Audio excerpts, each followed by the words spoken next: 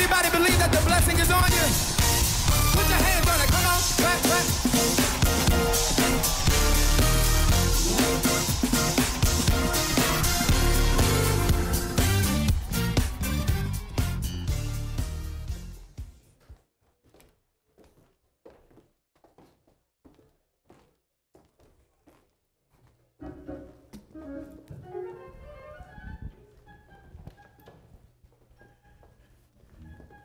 Good morning, saints of God. Morning. Happy Sabbath. Happy Sabbath. Y'all see a glow on my face? Oh, and a hat on my head. Where'd that come from? Take this hat, man. I forgot it was on me. Well, anyway, there's a glow on my face because I got my family here today. All right. You know, 2 weeks ago was Family and Friends Day, right? And they had asked for my family to be here to help with the Sabbath song. And they couldn't be here then. So it was just me and my wife. Y'all remember me and my wife were standing up here? Well, now my family's here. So guess what? My family, y'all remember when Ashton used to come up here and help me with the Sabbath song? Y'all remember that? Well, they're here today. And I'm going to ask them to come on up here and this morning and join me and the praise team as we sing the Sabbath song this morning. Is that all right? Is that all right? Amen. Y'all come on up, family. Amen.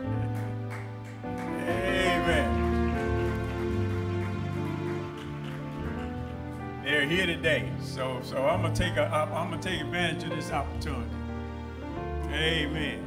Y'all know it's a blessed day, right? Did he wake you up this morning? I got Ashton here. I got my daughter Tennille. I got my grandson Weston. I got my daughter Ivor. I got my grandson, what's your name, Kim?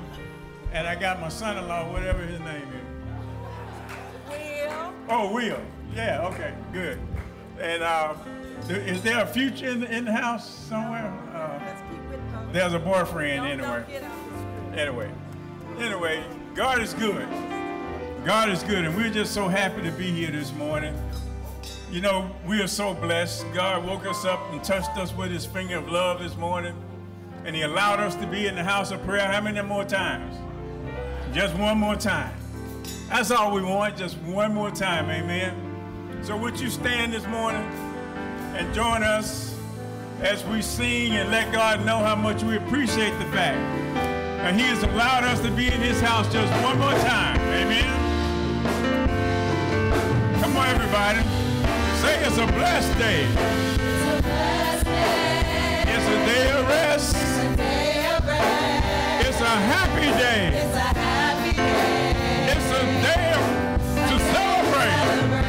It was made for man to show us the way. Lord, I thank you For the Sabbath day. Lord, we thank you for this Sabbath day. Lord, I thank you for the Sabbath day. Oh, come on, say it again. It's a blessed day. It's a blessed day. It's a day of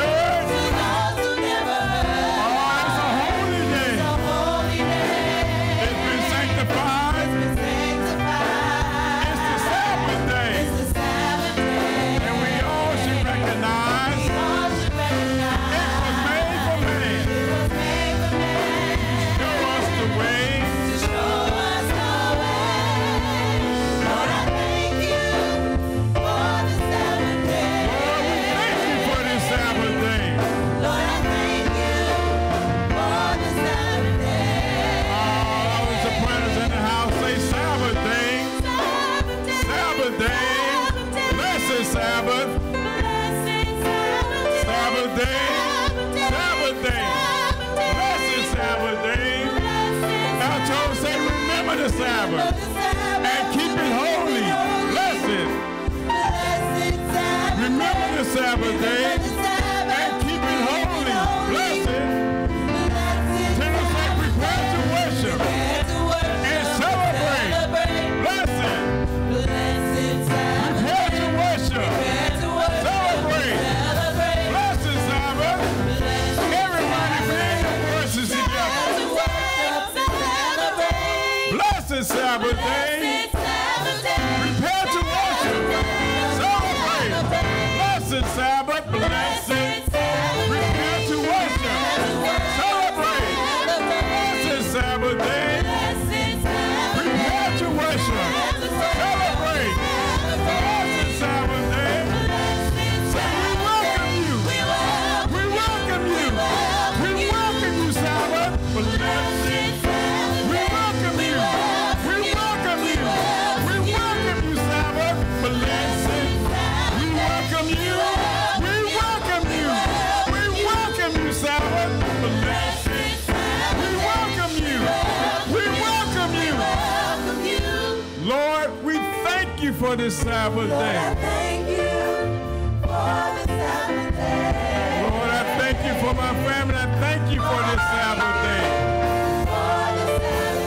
Amen. Amen. Praise the Lord. Hallelujah.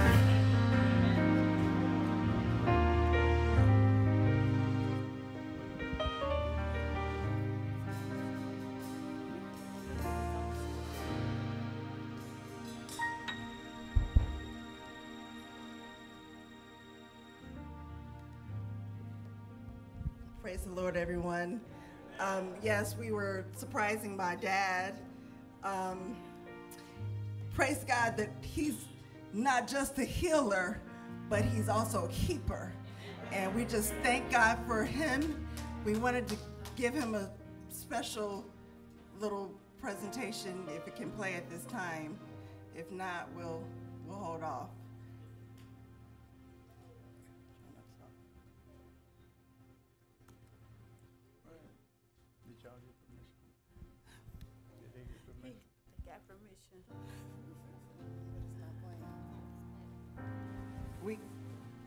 If it's not playing, we can play it later.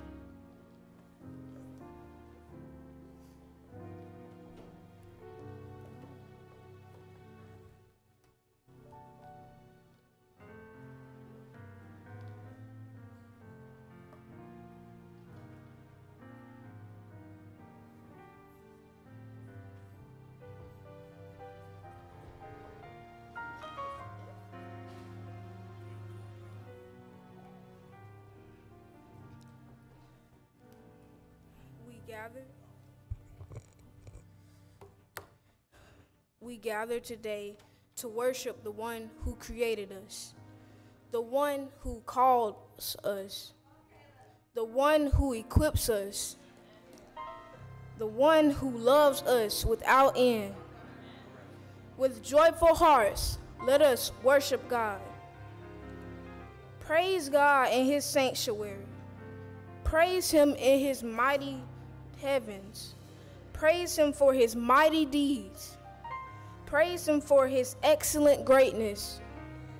Praise him with trumpet sound. Praise him with flute and harp.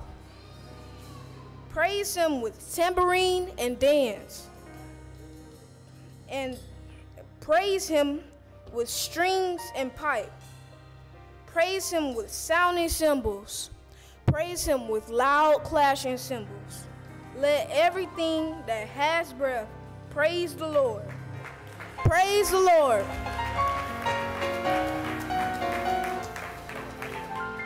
Not yet.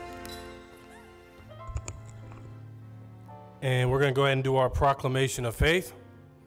For God so loved the world that he gave his only begotten Son, that whosoever believeth in him shall not perish, but have everlasting life. For God sent into the world to condemn the world, but that the world through him might be saved. Remember the Sabbath day to keep it holy. 6 days shalt thou labor and do all thy work. But the seventh day is the Sabbath, the Lord thy God. In it thou shalt not do any work. Thy son, nor thy daughter, nor thy maidservant, nor thy maidservant, nor thy cattle, nor thy stranger in thy gates. For in 6 days the Lord made heaven and earth, the sea and all that is in them, and rested on the seventh day. Wherefore the Lord blessed the Sabbath day and hallowed it. And this gospel of the kingdom shall be preached in all the world for a witness upon all nations, and then shall the end come.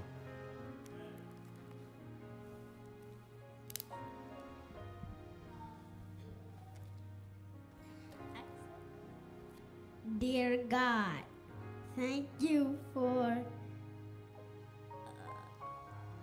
allowing us to see others' day. Please forgiving us of our sins, known and unknown, and be with us today as we together to worship you and to sing your praises.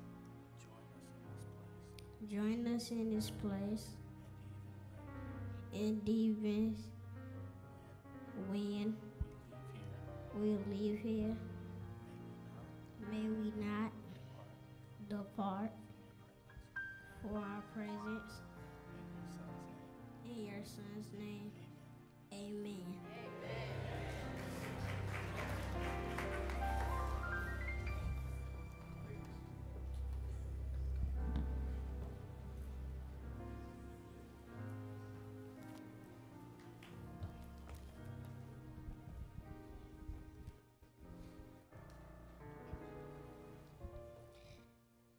Stand.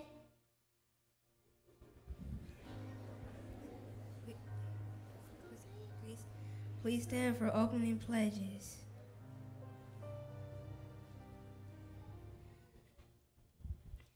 Pledge to the Bible. I pledge allegiance to the Bible, God's holy word. I will take it as a lamp to my feet and a light to my path. I will hide these words in my heart that I might not sin against God. And now we will say the Christian flag. Pledge allegiance to the Christian flag and to the Savior whose kingdom it stands. One brotherhood, united all mankind in service and in love.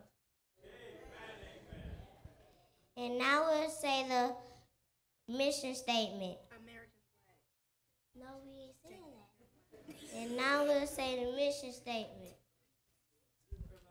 To provide data-driven education to equip students with academic excellence and spiritual growth.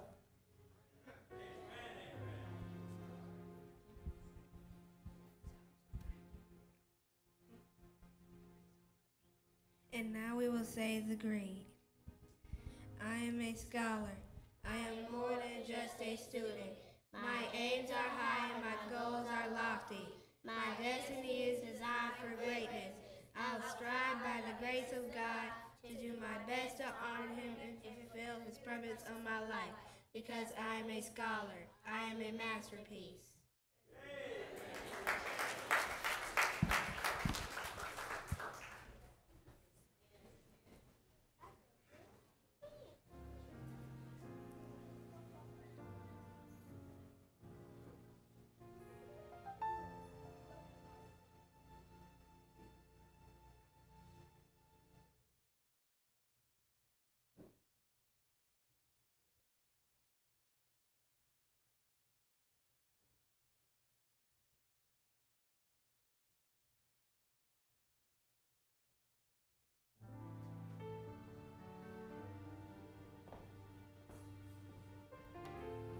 Good morning, everyone. It is good to be here on this blessed day. It is the Sabbath day of the Lord. We thank God for each of you and for being present here this morning on this special day, Christian Education Day. And we are thanking God for Bethany Christian Academy. Would you say amen? Oh, that sounded like a few of you. Would you say amen? I want to encourage our young scholars today. We thank God for them being present with us today as well. We also have a special guest with us today. We have our mayor of the capital city here in Montgomery, Mayor Reed. I want to invite you to come at this time. He has some remarks he'd like to share with us. Let's welcome our mayor, Mayor Reed.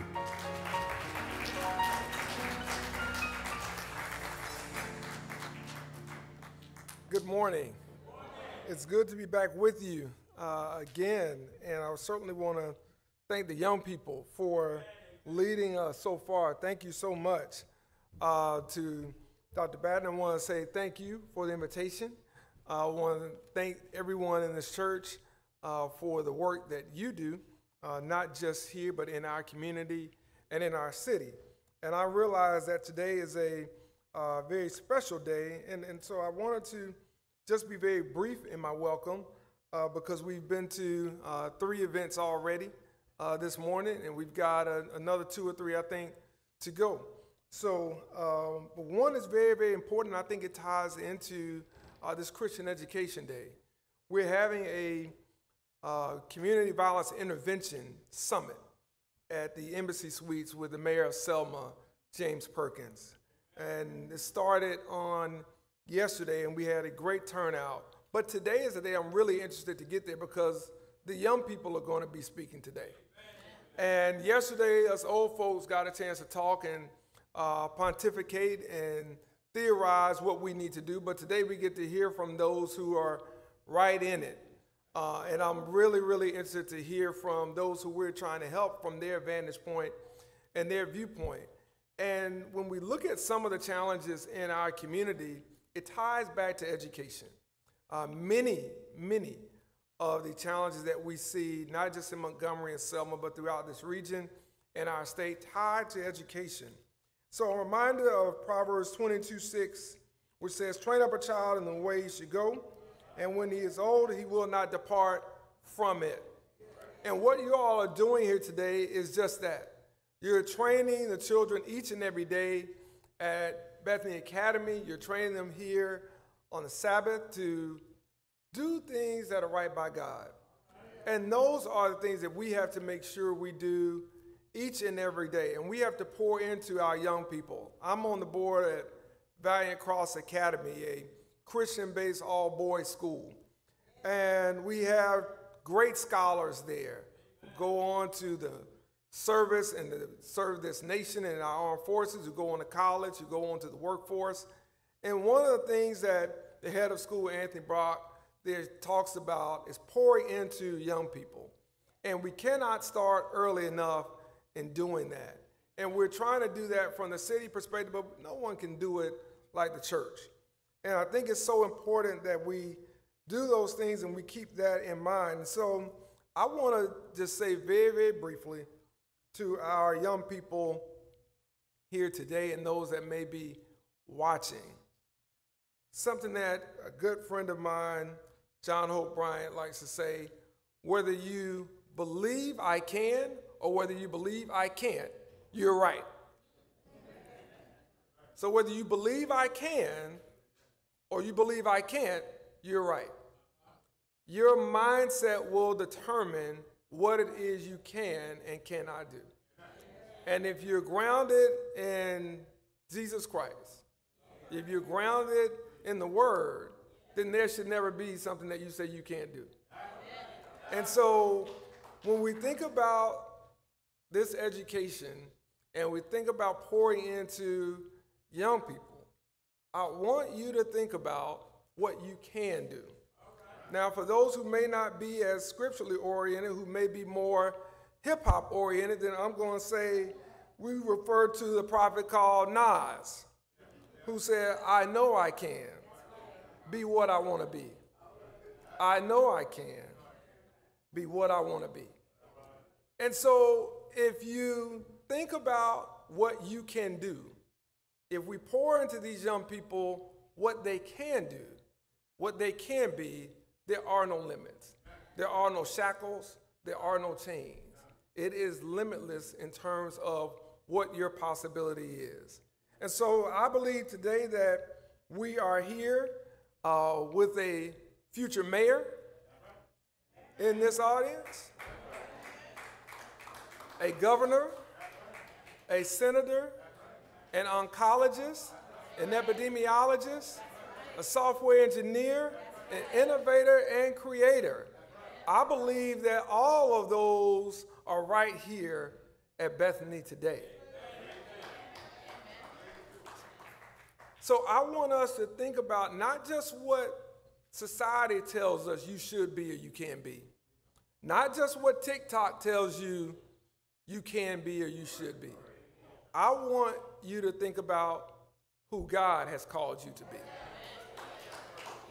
And if we do that and we do our part as adults, then we won't have to worry about the next generation, because they will not only look out for us, they will take care of us, and they will go further than any of us have been. And I believe those of us who are in this space right now, our mission should be to make sure they go farther than we have gone. And so we just have to pour into them and make sure that we are setting the foundation and we are laying the opportunity, whether we're in government, whether we're in the church, or whether we're in the community, whatever it may be, to make sure these young people have everything they need in order to become what God has called them to be. And so I thank you for the work that you continue to do. I thank you for the ministry that you have, and I thank you for training these children up in the way that they should go. And anything that we can do from City Hall, you let us know. Dr. Batten told us he's been having some issues getting through to my office. We got that fixed yesterday. So where you need us, we'll be there, and we'll make sure that not only the phone call is returned, but that action is taken wherever it can be done. So thank you all so much, and keep these young people at the forefront of everything that we do, and we will be all right. Thank you so much.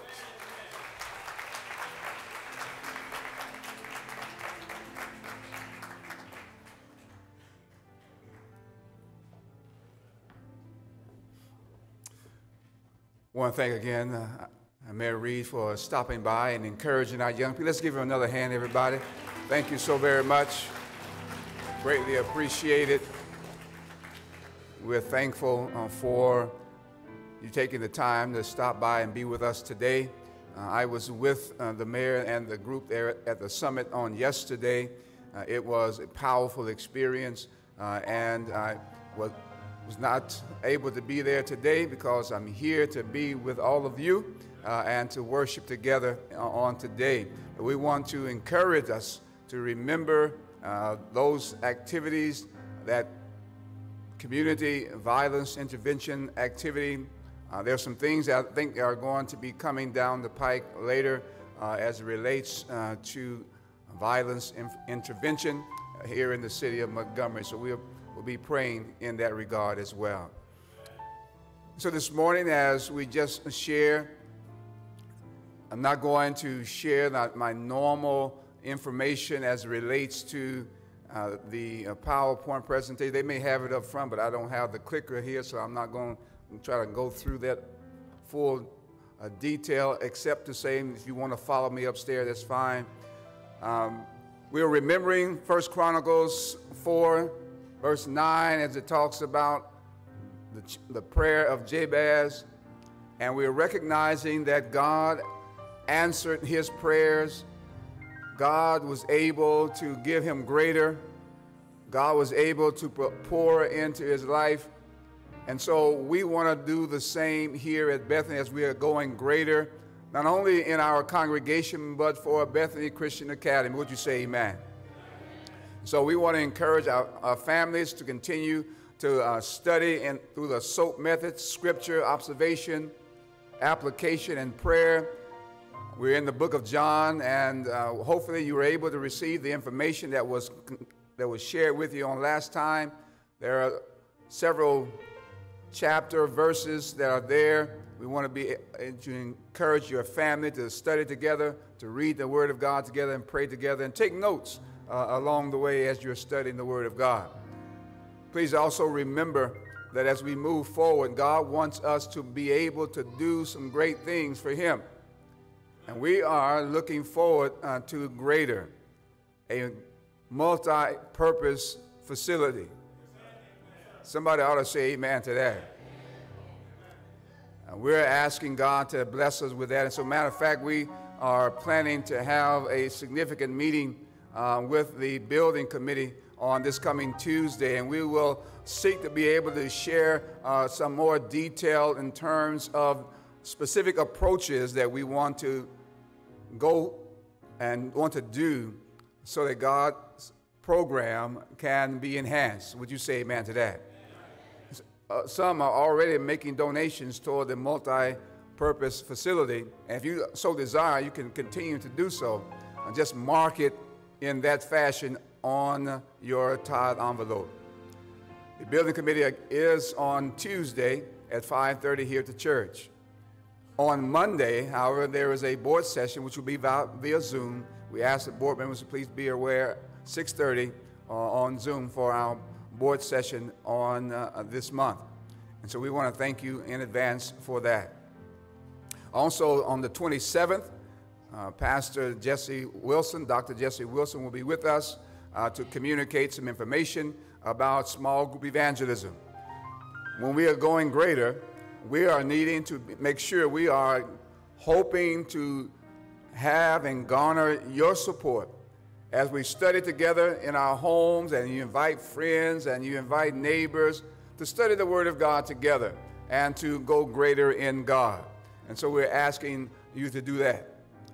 But please make a point of emphasis, church family, and those who are our guests today, you can be engaged in this particular announcement as well. On the 23rd through the 25th, a small revival, if you will, 6:15 to 7 p.m., just a small time to come together, to pour out our hearts before the Lord and ask God to help us to get in a mindset of greater. Get in a mindset of greater. I'll say it one more time for emphasis. Be in a mindset for greater. In doing so, there may be some ways of thinking that we need to set aside. There may be some relationships that need to be mended. In order for the Holy Ghost to come and guide us to greater, we need to come together and ask the Holy Spirit. I wish someone would hear me right now. Ask God's Spirit to direct us and move us in a way that we can facilitate the growth to greater, to enlarge our territory. So I encourage you to please remember these particular announcements as it relates to these things on today. And as we come together to share, we want to be able to know that these things are important and that God will bless us in that fashion. And so this morning, as we continue in our worship service at time today, please be reminded that we are here because of God's grace and His goodness. How many of you are glad to be here today? How many of you are glad to be alive today? How many are glad to be alive today? If you're glad to be here today, let me hear you say amen. If you're glad that God is a good God and He's blessed you tremendously, let me hear you say hallelujah. And with that being said, I want to invite our music persons to help us just to welcome each other today. We want to be able to welcome those who are with us and those who are online. We thank you for being present with us today as well. We want you to know that this is the day the Lord has made, and we can rejoice and be glad.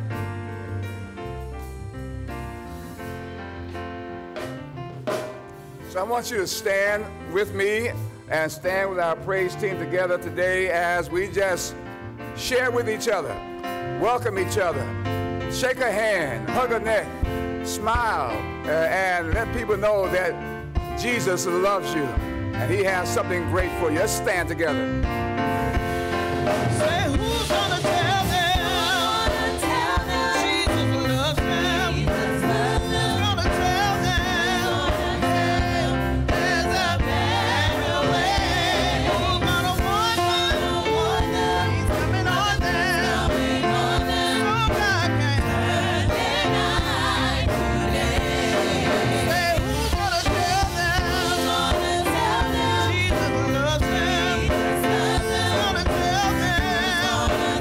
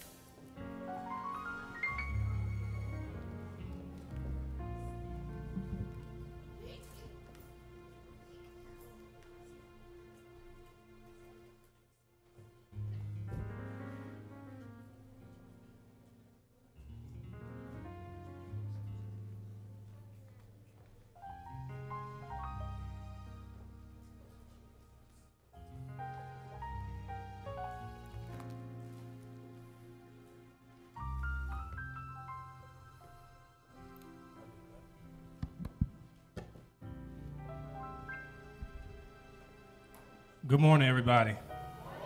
Oh, I like the sound of that. I'm asking that if any of the Bethany School Board members, faculty, and staff, I'm asking you guys to join me on the stage, please.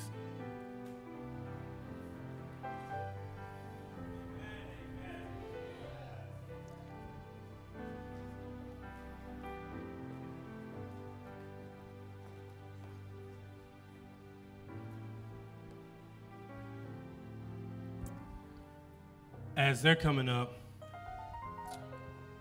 we want to take this opportunity to honor someone that is dedicated, honor someone that is devoted. You know, teaching is not easy. Amen. Amen. Students do things that could test our patience. Students may be naughty, mischievous, disobedient at times, but this individual shows love, they show care, and will always be there to guide students across the right path while educating them in various areas. They are next to parents, and the amount of gratitude isn't enough to show how thankful we are for all the work they have done. We cherish the lovely times we've had, for you are the source of the inspiration to step into the world, face challenges beyond, and bring the name and the fame to the school. God has given this individual 27 life-changing years at Bethany Christian Academy.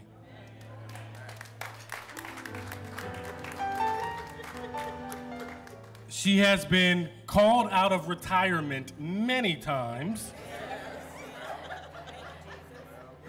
but with a smile on her face and a willing spirit, she comes to our rescue, and we can't say thank you enough. She is already up here, but I'm asking if her family could also come join us on the stage as we recognize Miss Lorraine Bussey.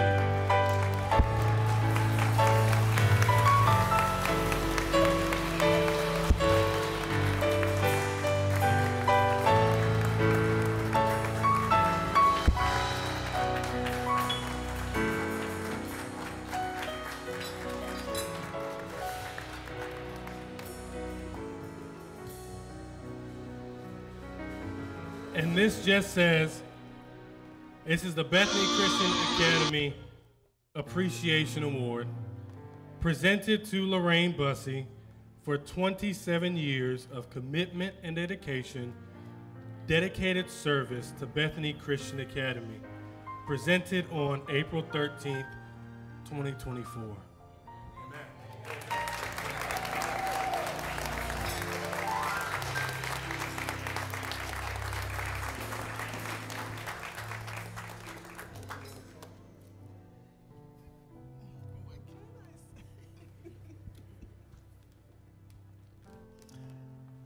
I need to let you know something.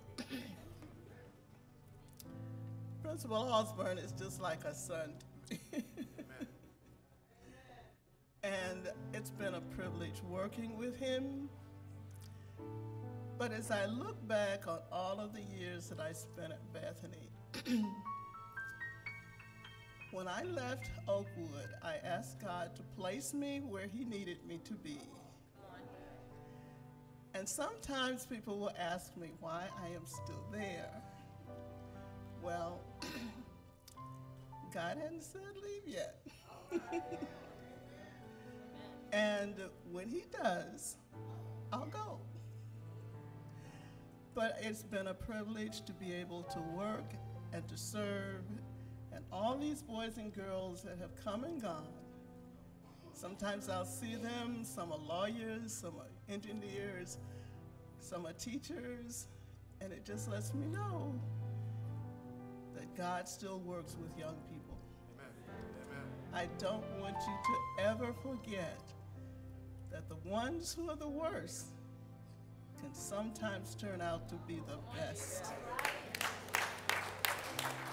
So we don't give up on anybody. Amen.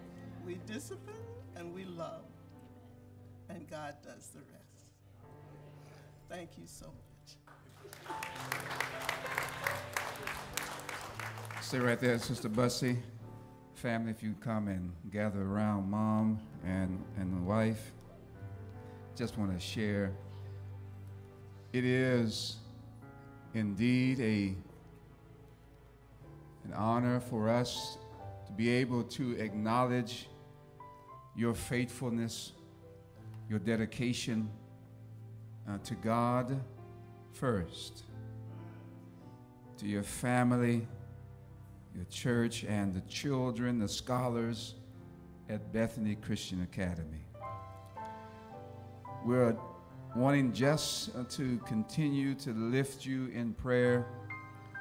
We know that the family has suffered a loss, and you were there with your sister in regards to the loss of her husband, your brother-in-law.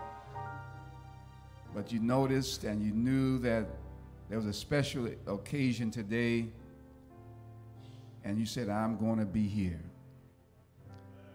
So even in the midst of loss and some pain, she's here because one of her scholars, students, will be baptized today.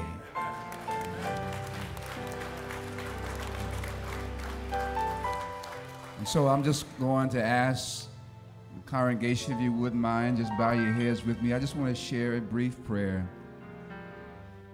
Oh God, we thank you for the faithfulness of your daughter.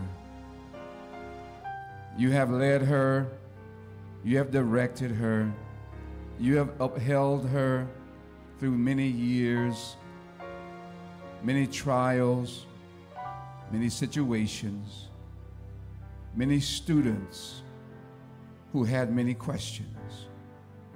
You allowed her to pour into them. And now, God, we're just trying to give a little flower while she's still with us. Grant now, O God, your continued mercies upon her, her family, and those that she pours into, whether it be a little child, an adult, or an equal. Give her your love, your grace, and your strength. We thank you. In the mighty name of Jesus, we do pray. Let all those who agree with this prayer say amen. Amen. Amen. God bless you. Amen. Thank you so very much. Let's give another hand. Amen.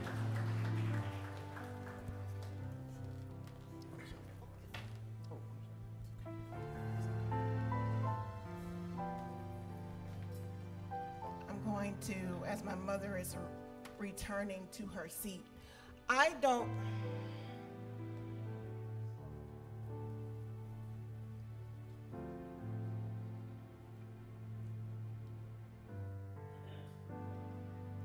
shared my mother with all of you for years. And she has loved, I know all you. And she knows she loves you. I have learned my dedication and raising of my children, all of them are grown now and one is in heaven, that if you pour into,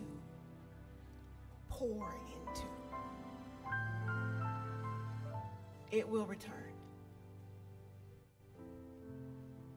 And I kept asking my mother after years of retirement and coming in and out of retirement, why you keep doing it? Well, maybe this song will help you all help me like it did to realize why.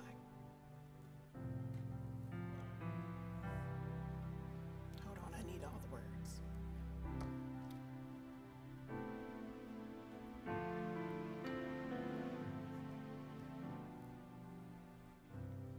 Bending, but never broken. Knocked down, but choose to keep going. I decided I'll stand my ground and I will not be moved.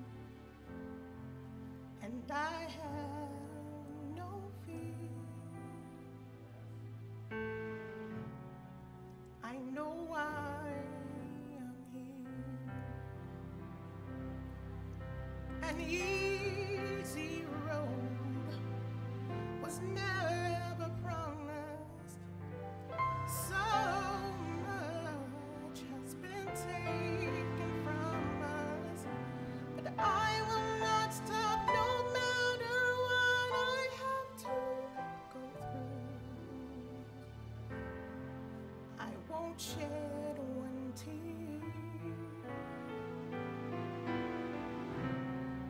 I know why I'm here. The future is in our hands. Now's the time to spend. Together we'll pave the way. Those who walk by faith will hold their heads up high. Have the power to change the world. Bending, but never broken. Knocked down, but you chose to keep going. You decided to stand your ground and you would not be moved. And you had no fear. You knew why you were here.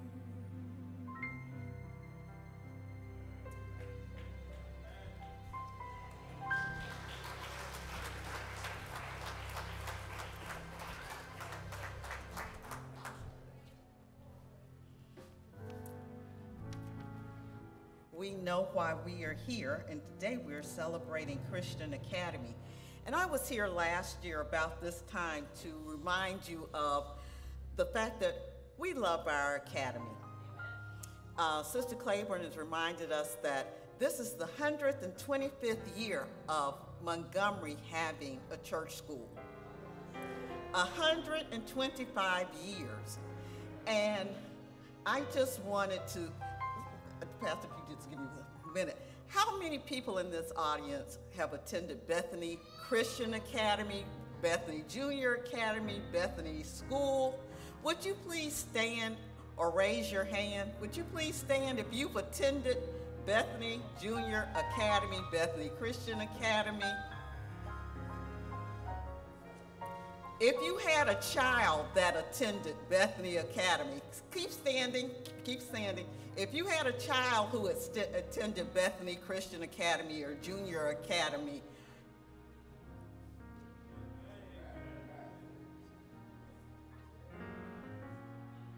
I'm one of those. We love our school. You may be seated. And so what we'd like to do is, I'm Loretta Rowe, I'm sorry, and I'm one of the board members. And as we did last year, we did the envelope fundraiser. You remember?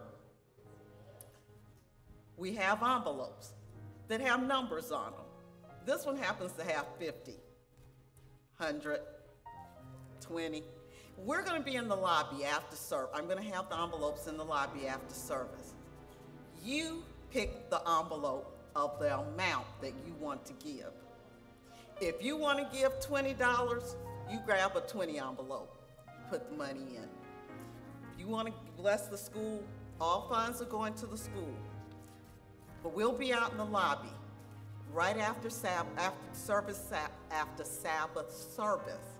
If you don't have it with you today, bring it next week. But please, we love our school. Bethany's been here 125 years, the Bethany School in some shape, form, or fashion, and we want to continue. So please, last year, I want to thank you all. We raised a little short of $4,000, and this year, we want to do even better. So please, I'll be in the lobby right after church. Please stop by the table and see us.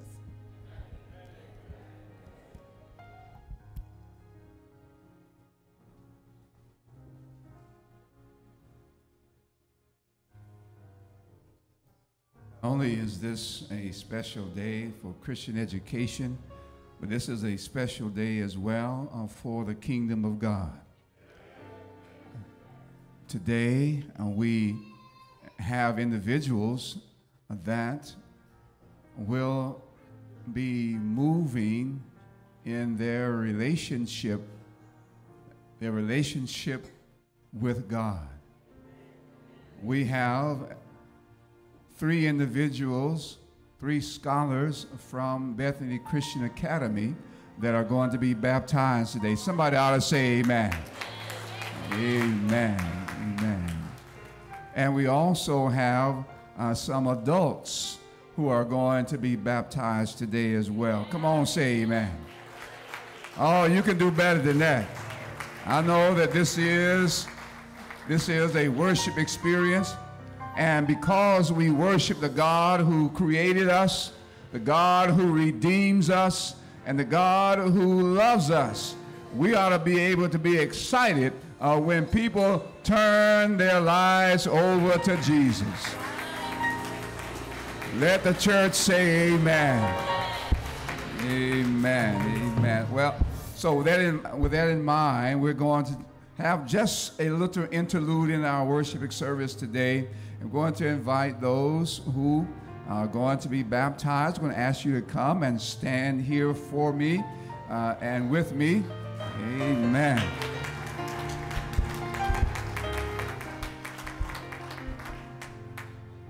Amen. Amen. Amen. You'll just stand. Come on down. Come on. Come on. Yeah, step over just a little bit. Step over, just slide down a little bit, Donovan. There you go. Good job. Amen. We have some individuals here that are going to be baptized today. We're going to just share the baptismal vows with them in a very succinct manner. And then we will have the song. We're going to have the morning hymn as well, because it's probably by the time I get back there and get myself ready, we'll be ready for that. So Sister Michelle and others who are going to be helping us with the music, we greatly appreciate that. If you don't mind afterwards, we would greatly appreciate that. So I want to ask you a few questions, and I'm going to ask if you agree with them, and just say yes or I do. Do you believe in the God the Father, the Son, and the Holy Spirit? And do you believe that Jesus Christ died on Calvary's cross to save you from your sins? Do you accept that Jesus Christ has given you a new heart, and you desire by God's grace that you will order your life in obedience to Jesus and his will?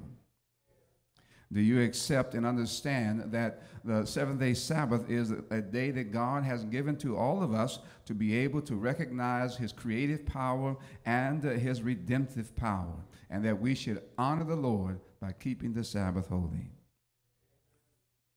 And do you believe that Jesus is in the heavenly sanctuary above, and that we can pray to him, and he has promised to bless us and to hear our prayers, and that we can know that our prayers are being answered by our heavenly intercessor in Jesus?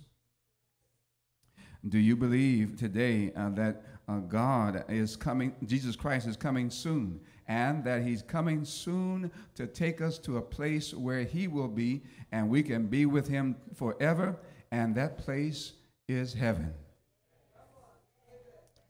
Do you believe that the Bible teaches about spiritual gifts and that God has given to each one of us a very special gift to be able to help the body of Christ, as well as he has given to the church the gift of prophecy?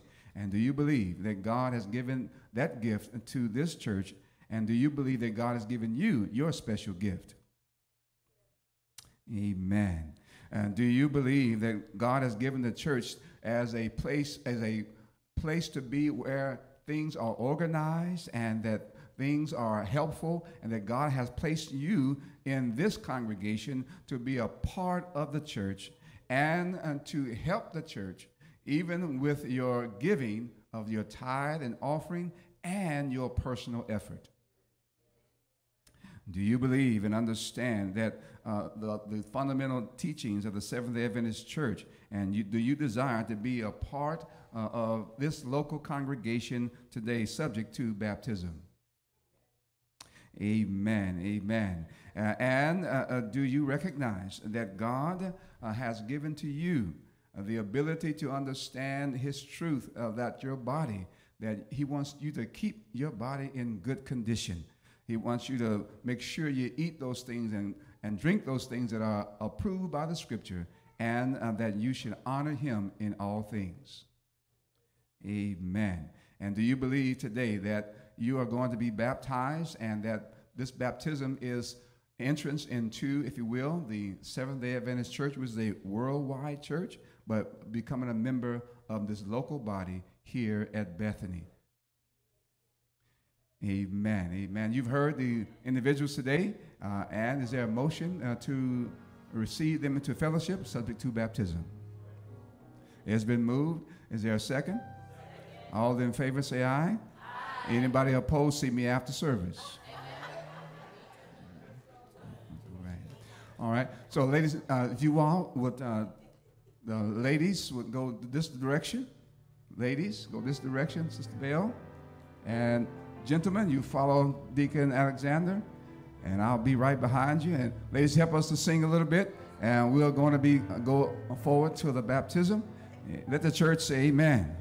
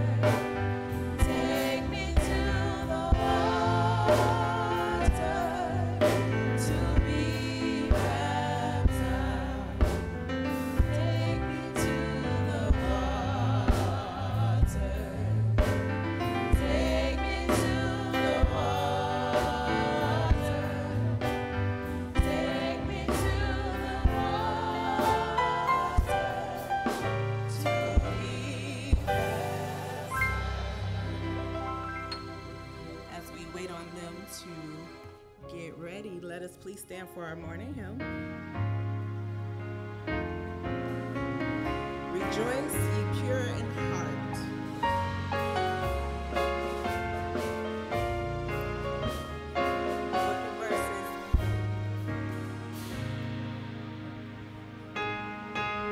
We'll do verses 1, 2, and 3.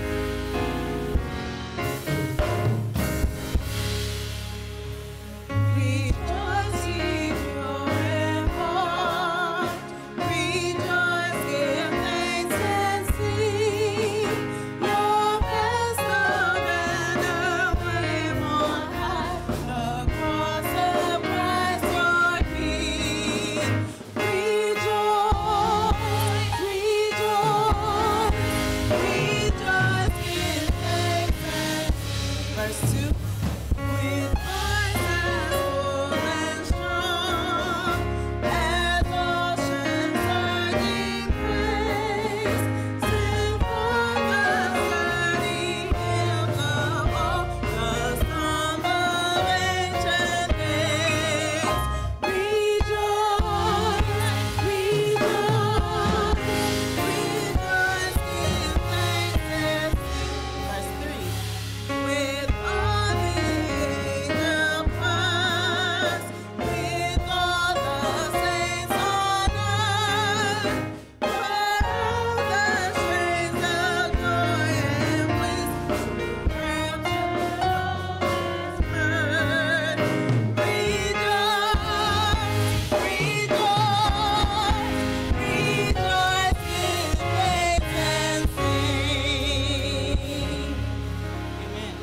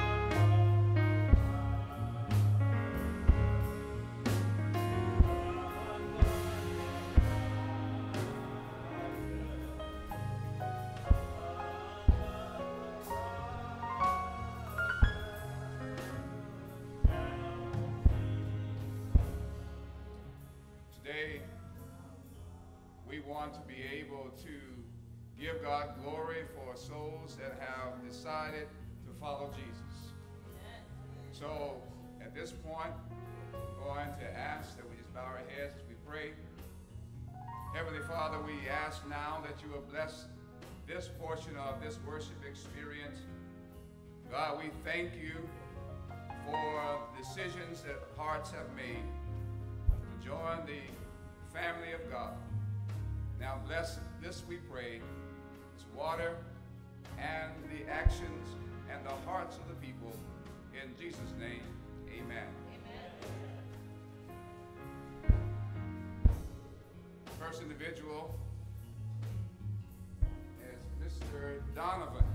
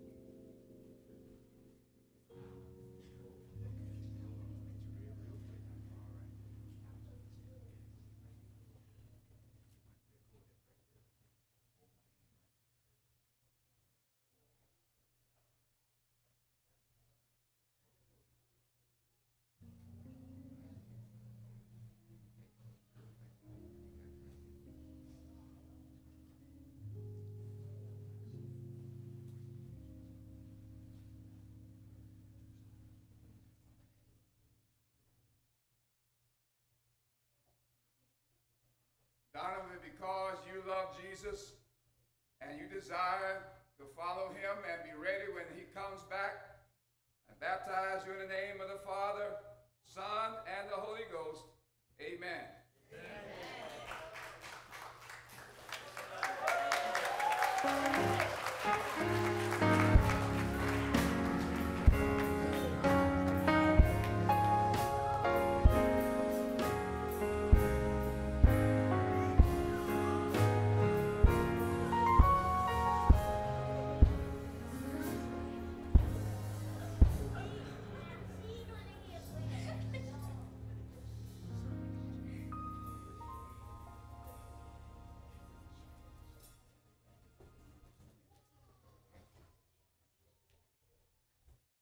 Denial, because you love Jesus and you want to be ready when Jesus comes, I baptize you in the name of the Father, Son, and the Holy Ghost. Amen.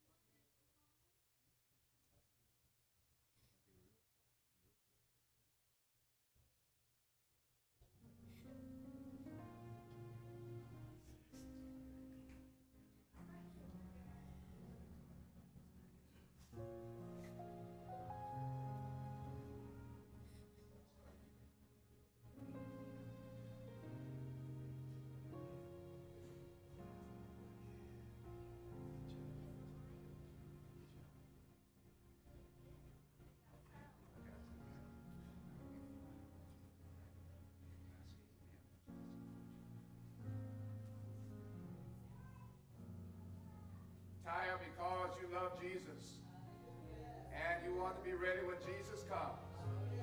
Baptize you in the name of the Father, Son, and the Holy Ghost. Amen.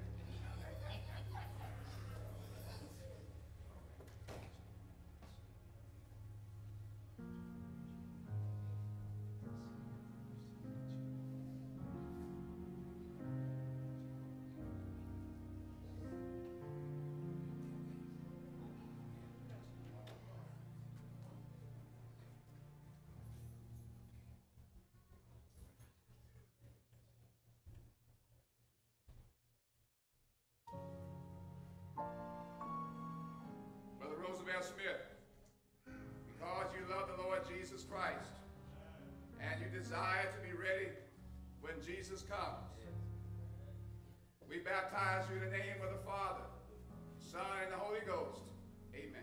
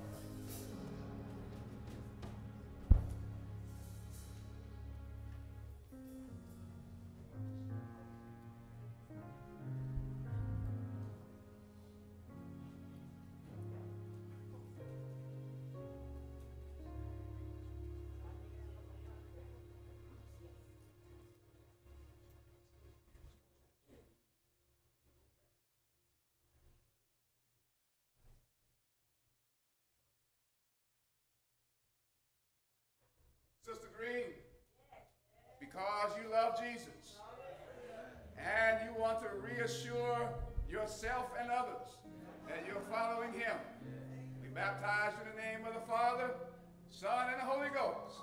Amen.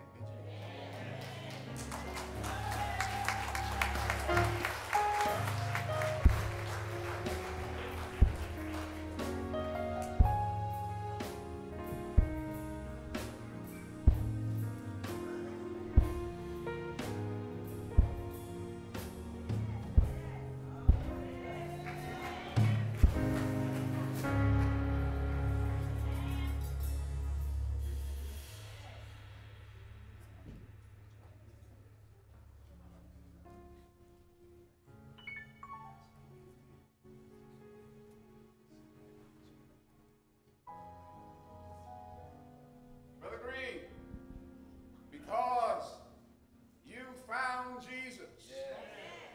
Matter of fact, he found you.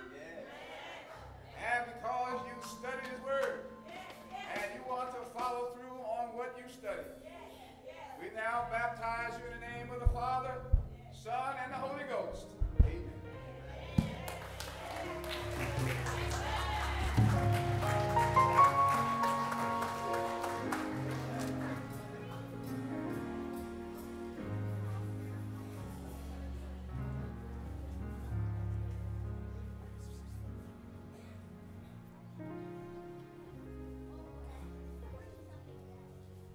Before we end this baptismal portion of the service, definitely want to be able to say, to God be the glory.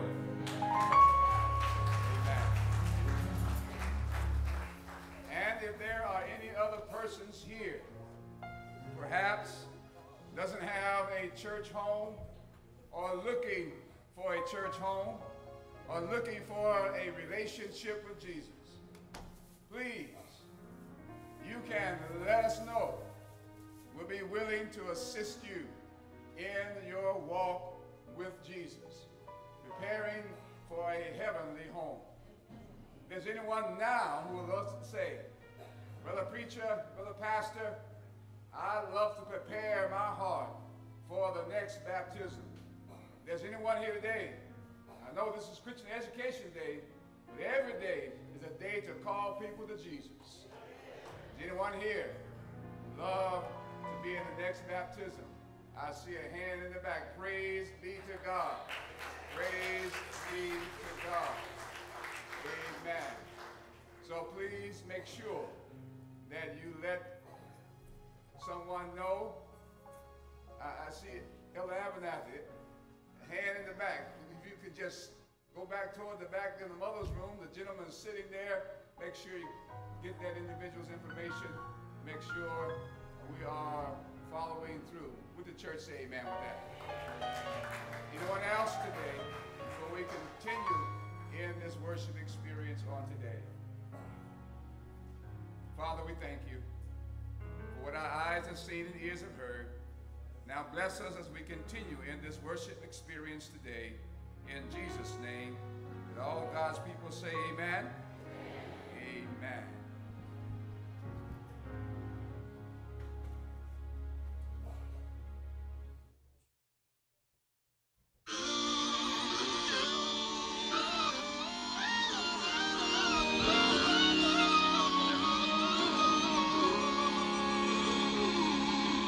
I know it's been so hard and you don't know what it all means.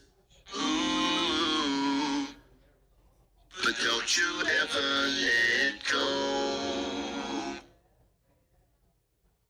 See, there's a reason you're still standing after all you've seen. Ooh, so don't you ever let go. Don't let go. No, don't let go. Oh my. Please just don't ever let go. Don't let go. Don't let go. Oh my. Don't you ever let go. Don't let go. Don't let go. Oh my. Don't you ever let go.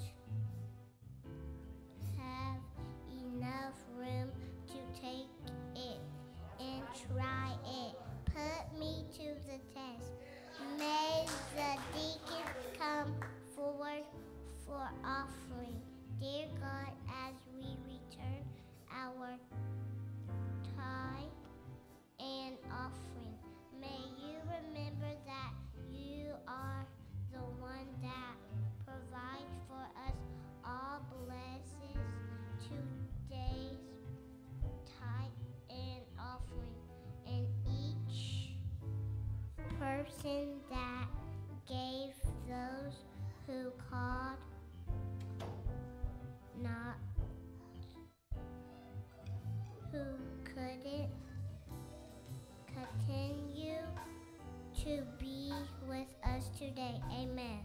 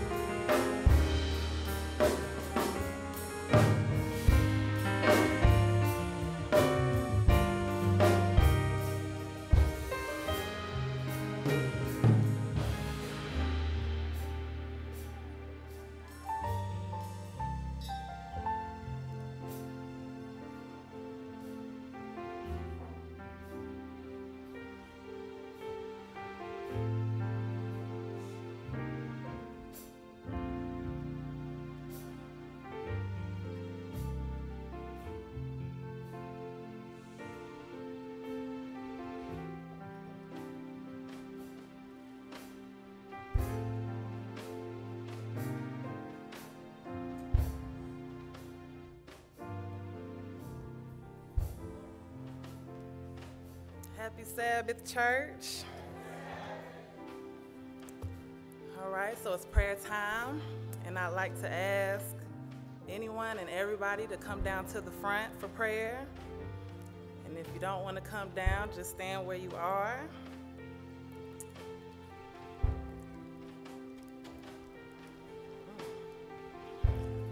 I just know no matter what mood I'm in or what emotion I'm feeling, there's something about coming down for prayer that just puts me in a better mood. So, you know.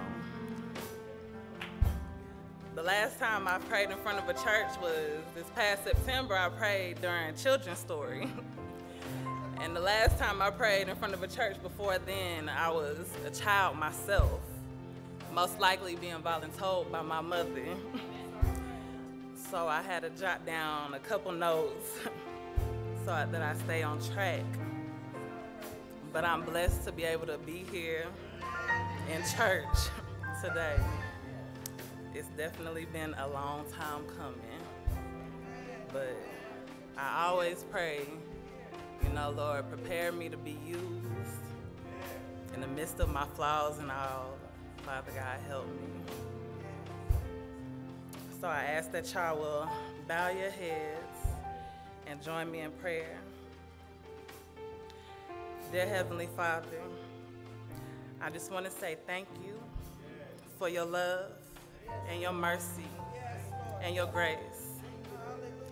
Because I feel so undeserving, but I can boldly state that I need your love and your mercy and your grace.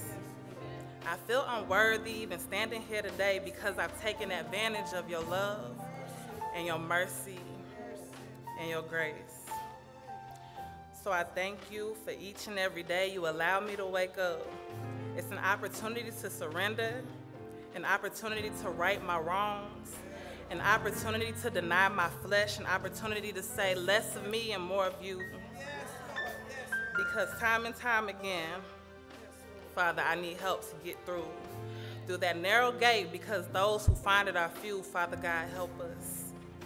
And I speak for nobody but myself, but I know it's somebody here that can relate. And the word today is educate. To give intellectual, moral, and social instruction to someone, especially a child, Father God, your child. Because they all belong to you.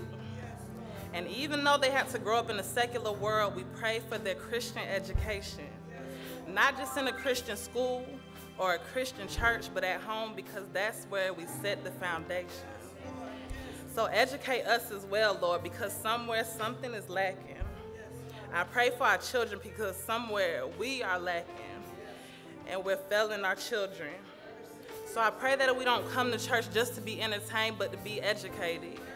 And I pray that you don't just allow us to have Christian educators, but give us Christian educators. Because it's more than just the title, it's about application. Father God, teach us application. Don't let us be hypocrites. Don't let us be foolish. And God forbid we keep having to learn the hard way, Father God. The word is application. The act of putting to a special use a purpose. The word is purpose. The reason for which something exists or is done, made, used, etc. Father God, let us be more intentional in praying for the specific purpose you have in our lives. Something we have to unlearn and relearn because we're so set in our ways. Sometimes our children have to unlearn and relearn because we've led them astray. Teach us, Lord, at every age, and educate us at every age. And don't let us be naive, because then we have to apply what we've learned. It's all about seeking purpose, and it's ultimately about our salvation. Lord, we need help. And I usually just speak for myself, but I know it's somebody here that can relate. So Lord, I pray for Christian education in the way you intended it to be known and understood. And I pray for a heart posture, less of me and more of you. Lord, I pray for your spirit as we listen to your word. Be a reminder to us that it's about application. And so I pray for an open heart, less of me and more of you. Lord, I've prayed and I've pleaded and I've begged and I've cried that you free me from myself. And so I pray that you mold my heart, less of me and more of you. Lord, I prayed for my children's salvation because I felt all hope was gone for me, my fate accepted. And so you gave me a new heart, less of me and more of you. But Lord, I still pray for deliverance because I still struggle to be pure and holy and sober and humble and patient and still and faithful and righteous, just to name a few. And I ask that you don't let my heart be hardened. Less of me and more of you. Father, forgive me. I can't speak for nobody else, but I know somebody here can relate. And so I pray for this church, the things we prioritize in our personal lives as well as in this church. Does it bring glory to you? Less of us and more of you. I pray for this church that your spirit be our conscience and a reminder that there is no room for pride in heaven. Let us humble ourselves before you have us walking around like King Nebuchadnezzar, Lord. Less of us and more of you. Lord, I pray you put a weight on our hearts to educate ourselves through your word. Less of us and more of you. Help us to think less of ourselves so that we can apply and live by your instruction and lead us to the purpose you have for our lives. Lord, I pray that no matter how many times we fall, you give us the strength to make our way back to you and help us to fall less and less, Lord, because I can't speak for nobody else, but I keep falling and I keep falling and I keep falling, but my desire to be saved does not change. I even feared letting my kids get baptized today because I don't want them to be like me, where I've been baptized time and time again, and I feel like each time I'm the worst of sinners, Lord, but here I am again and again and again. So deliver me from myself and deliver us from ourselves and deliver Bethany from the church, Father God. My flesh and my heart faileth, but God is my strength and the strength of my heart and my portion forever. So I thank you, Jesus, for being the greatest teacher and the greatest educator. And I pray our prayers do not go in vain. I pray the prayers of our loved ones who died in Christ do not go in vain. Lord, even though we stand here today and the prayers that are gone in the grave with our loved ones, Lord, please don't let them go in vain. So I thank you for this Sabbath, and I thank you for everyone here. And this is my prayer in Jesus' name. Amen. Amen. Amen.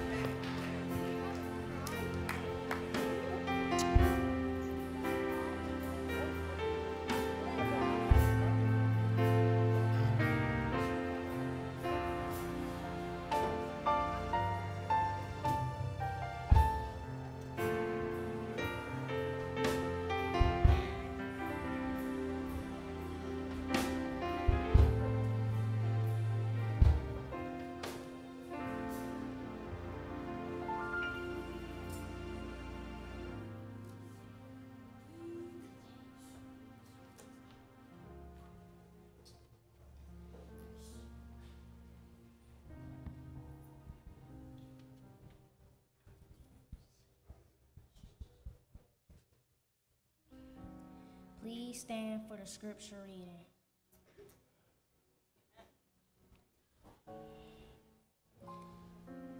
Today's scripture will be taken from Proverbs 3, verse 5 through 6. I will read in your hearing. Trust in the Lord with all your heart, and do not lean on your own understanding. In all your ways acknowledge him, and he will make straight your paths. May the Lord add a rich blessing to the hearers and doers of his word. You may be seated.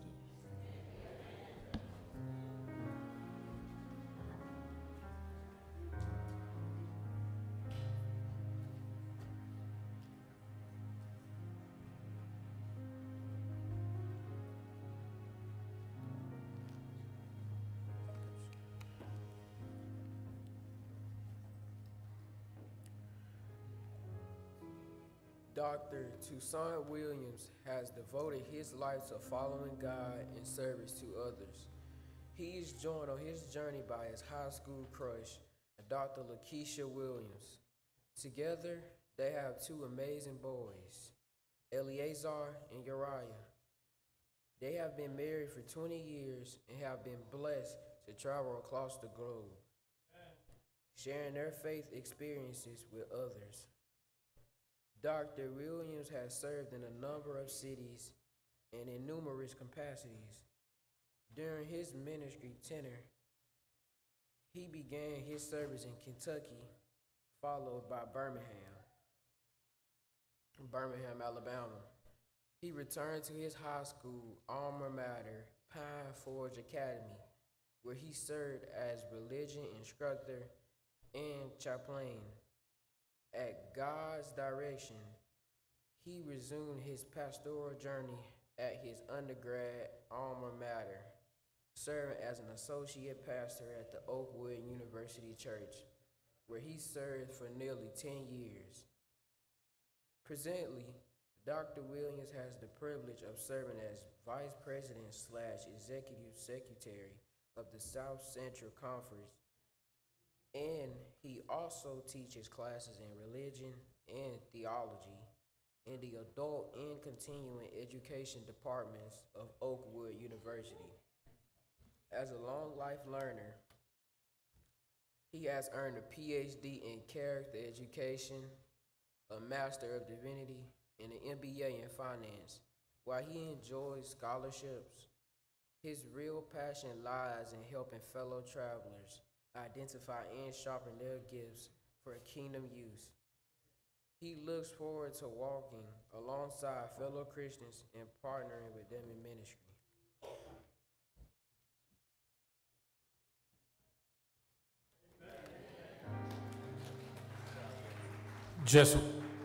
Just really quick, we are going to ask Dr. Toussaint Williams to come up, please.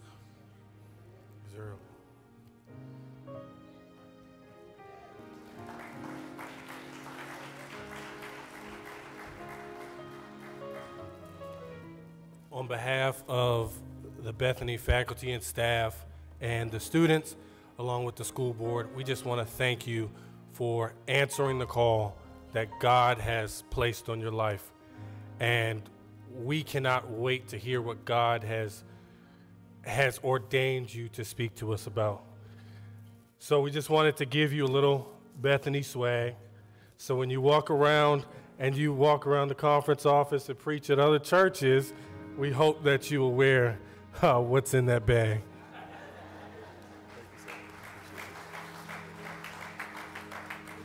And after a musical selection from our choir, the next voice that you will hear is none other than Dr. Toussaint Williams. Hear ye him.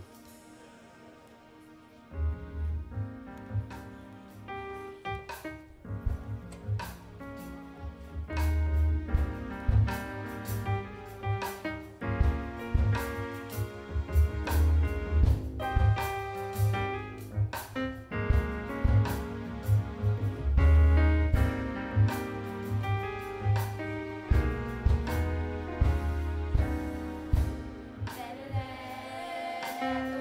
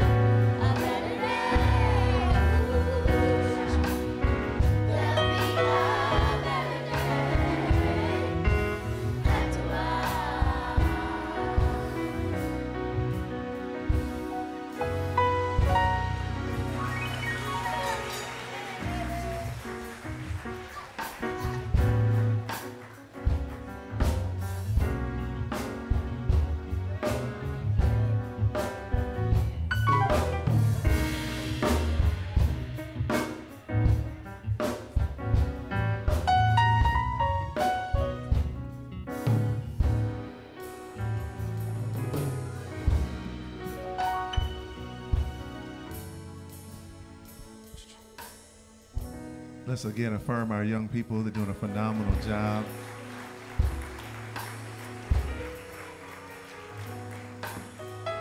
Took me back to my days of dynamic praise.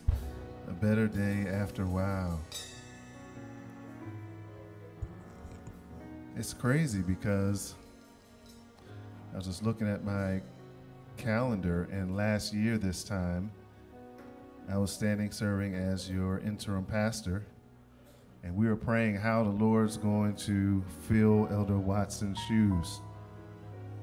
Some were nervous because we did not know, like many of us usually don't know what God was going to do, but little did we know he was preparing a young man and a young woman in Florida, and Lord brought us Pastor and Sister Batten, and we are so thankful for what God has done and he continues to do. And so, Pastor Batten, we just want to say thank you for all that you're doing. We're glad to have you back. It's exciting to know that God is doing great things, because this year we're talking about greater. We're talking about what? That's the theme. We believe that God's going to do some great things, and so we're going to believe God to do special things in our lives as he expands our territory. I'm excited to be back home. Come on, somebody say amen. This was, you have different churches in your pastorate, and this is probably one of the best places I've been. I'm online, but I mean, I love all the other places I've been, but there's something special here in Montgomery, the capital city, and the way you guys love is something special. And traveling quite a bit throughout the conference. Alabama conference is Alabama, Mississippi, Tennessee, Kentucky, and the northwest part of Florida. It's always interesting to go different places and to see people that you've known for a long time, and that's always special. But what's also even more special to me is to see people I don't know. And what that simply means is that you're growing, that there are things that are happening here. We just want to thank God for what he's done and how you're continually working and moving and expanding the kingdom of God. And so we're excited about that. Want to say thank you to Principal Ogburn. You are doing a great job. I want to affirm you. We thank you for this invitation. As a young black man to lead in education as a principal is very rare. And so we just want to say thank you for your affirmation and your work. If I could just do something real quick as the young people come in, if I can just take aside from my notes and just acknowledge Miss Michaela Monroe. I remember when you came, you were sitting right back over there, came in very quiet, you kids, they sat like right next to you. And to see it a year later, to see you're leading, and not just leading, but leading in it from a vulnerable place. And sharing the gifts that God has given you. I joked in the past and said, listen, we're always looking for good pastors, so you never know what God does. We know you're serving in the military, and we thank you so much for that, but also using your gifts makes a huge difference for the body of God and the family of God. Thank you so much for that. For our school board chair, our faculty, staff, and most importantly, our students, we're so excited to honor you all today. Again, this is always a special experience working with our young people. I know some of you are disappointed because you saw me, hey, how are you doing? Where's your wife? Unfortunately, my wife is singing in California. She's ministering there with some of the members of her group. And so just continue to keep her in prayer. We're trying to text. She's 2 hours behind, so trying to text and make sure she's okay. But she's excited about being there, but disappointed about not being here with us. But I did get an opportunity to grab one of my other family members, my youngest son, Uriah. I'm going to ask him to stand at this time. He's been my road dog as we travel. Thank you so much. He is he's a freshman in high school, so excited about his journey and matriculation. He's our resident genius, so anything we need to know, he is the one that makes sure that we are all taken care of. With that being said, let's bow our heads and let's spend some time together in the Word of God. Dear Heavenly Father, we're thankful that we are living in the last days of Earth's history, and that you are about to pour out your Spirit on all flesh. And Lord, we just want to say, like the prayer was said earlier, more of you and less of us. So guide our hearts, our minds, direct our attention to your will and your word. In Jesus' name we pray. Amen. Amen. To our school board, faculty, and staff, we want to say thank you to all of our young people. Where are our young people? If you're attending the elementary right now, Bethany, just raise your hand real quick. I just want to see where you were. All the Bethany, I know you left. Where are our young people that attended Bethany? Just wave your hand real quick. Just want to make sure I see who I'm talking to. All right. They told me that now it goes up to K-8, correct? All right. So I have a K-8 message that I believe that can touch everybody. All right, so we're going to work together today, but I need your attention. I need to make sure that I also recognize, tell me your name. Say it again. Shakiria? Okay. And your name, sir? Gregory, you did a great job. Introduction, phenomenal job. All right, Gregory. All right, so I could president. You meant the mayor came earlier, said we have a future doctor and a physician. What do you guys want to be when you grow up? Don't know yet? You want to be like Pastor Batten? You want to be a pastor? Why they laugh like, oh, no, you know, in the world. Well, something we believe God's going to do some special things. We're going to go to the book of Daniel chapter 5. Daniel chapter 5. If you have your device, grab it, go in with me. If you haven't, I'll give you a couple seconds to download it. Daniel chapter 5. And Daniel has some unique lessons we are going to learn from it today. And we're not going to spend it. I'm sorry, tell me what you say, sir. Gregory. All right, Greg, do you have a phone? You got one? All right, pull it out, brother. All right. Come here, Gregory. Come on, help me out here. Look at you. This should give sitting up front. All right. All right, we're going to go to Daniel chapter 5, if I can find it. Now, Gregory, what year are you? What grade are you in? I'm in 7th. 7th grade. How old are you? 13. 13, you sure? Okay. All right, verse says. All right, so I just need you to read one verse for me, all right? All right, I'm going to try and see how well this is. Now, Daniel chapter 5 and verse number 1. All right, you can try and say that first name. Belshazzar. All right, good. All right. Belshazzar. Belshazzar the king made a great feast to 1,000 of his lords and drank wine before the 1,000. All right, freeze real quick. So Belshazzar made a great feast. Made a great what? All right, and he made it for a whole lot of people. Do you remember how many? 1,000. All right, so we identify here. We're in the. So what's help me out here? No, just I might need you in a couple of years, bro. Also, I need you to help me out. All right, so Belshazzar's making a great feast. Now, what's another name for a great feast for 1,000 people? The dinner? No, my man said a dinner. That's what I'm talking about. All right, what's another word? All right. Party. Party. Okay, another one? Banquet. A banquet. Okay, you can hear very well. All right, good. Thank you, Gregory. All right, so we have a party, a banquet, some type of feast that Belshazzar is having. Now, I like this story because it talks about a very interesting thing, this thing called a party. Anybody ever been to a party before? Oh, yes. Okay, so let me see if we can do this. How many of you, what is a reason somebody would have a party? Okay, one at a time. This K through 8, okay, all right. All my old people, hush. All right. One reason somebody would have a party. Somebody's birthday. You ever had a birthday party? Matter of fact, let's have a birthday over here. Don't we? Is this your birthday? Happy birthday. Happy birthday. Turning 27. Look at you, cute self. All right, so we have one thing, a birthday. What's another reason when somebody would have a party? It's an anniversary. Boy, you get them both in. They said, just in case. All right, birthday, anniversary. Another reason somebody would have a party? Okay, wedding. You too young to talk about retirement. Retirement, first year teaching. Retirement, I'm ready to go. All right, so I have a wedding, birthday. Anybody else? I'm looking for about 7 reasons. Graduation, one that's not been said yet. In the back, yes, ma'am, with the pigtails. A holiday. Get like what kind of holiday? Juneteenth? Okay, Juneteenth. Okay, holiday, another holiday party. Another reason somebody have a party? Bar mitzvah. Okay, all right, yes. All right, if any of us Jewish in here, bless you. Another reason somebody would have a party? Oh, a wedding? Yes, ma'am. A baby shower. All right, okay, that's a good reason to have a party. Any other reason somebody else have a party? You have a hand up, sis? Housewarming. All right, you have a house? You about to buy you one?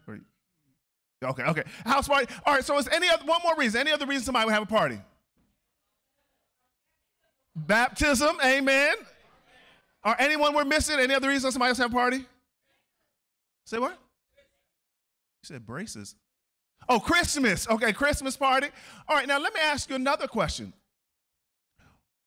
Who do you invite to your party? You say who?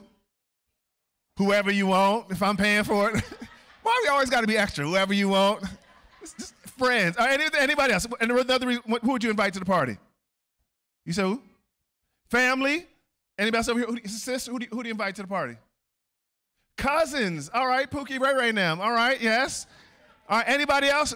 Who do you invite to the party, sir? You say what? Neighbors. All right, neighbors. Anybody else is missing to the party? Co-workers. So, somebody said, the person who brings the best gift. Now, I'm interested. Nobody said the pastor. They're not inviting the pastor to the party.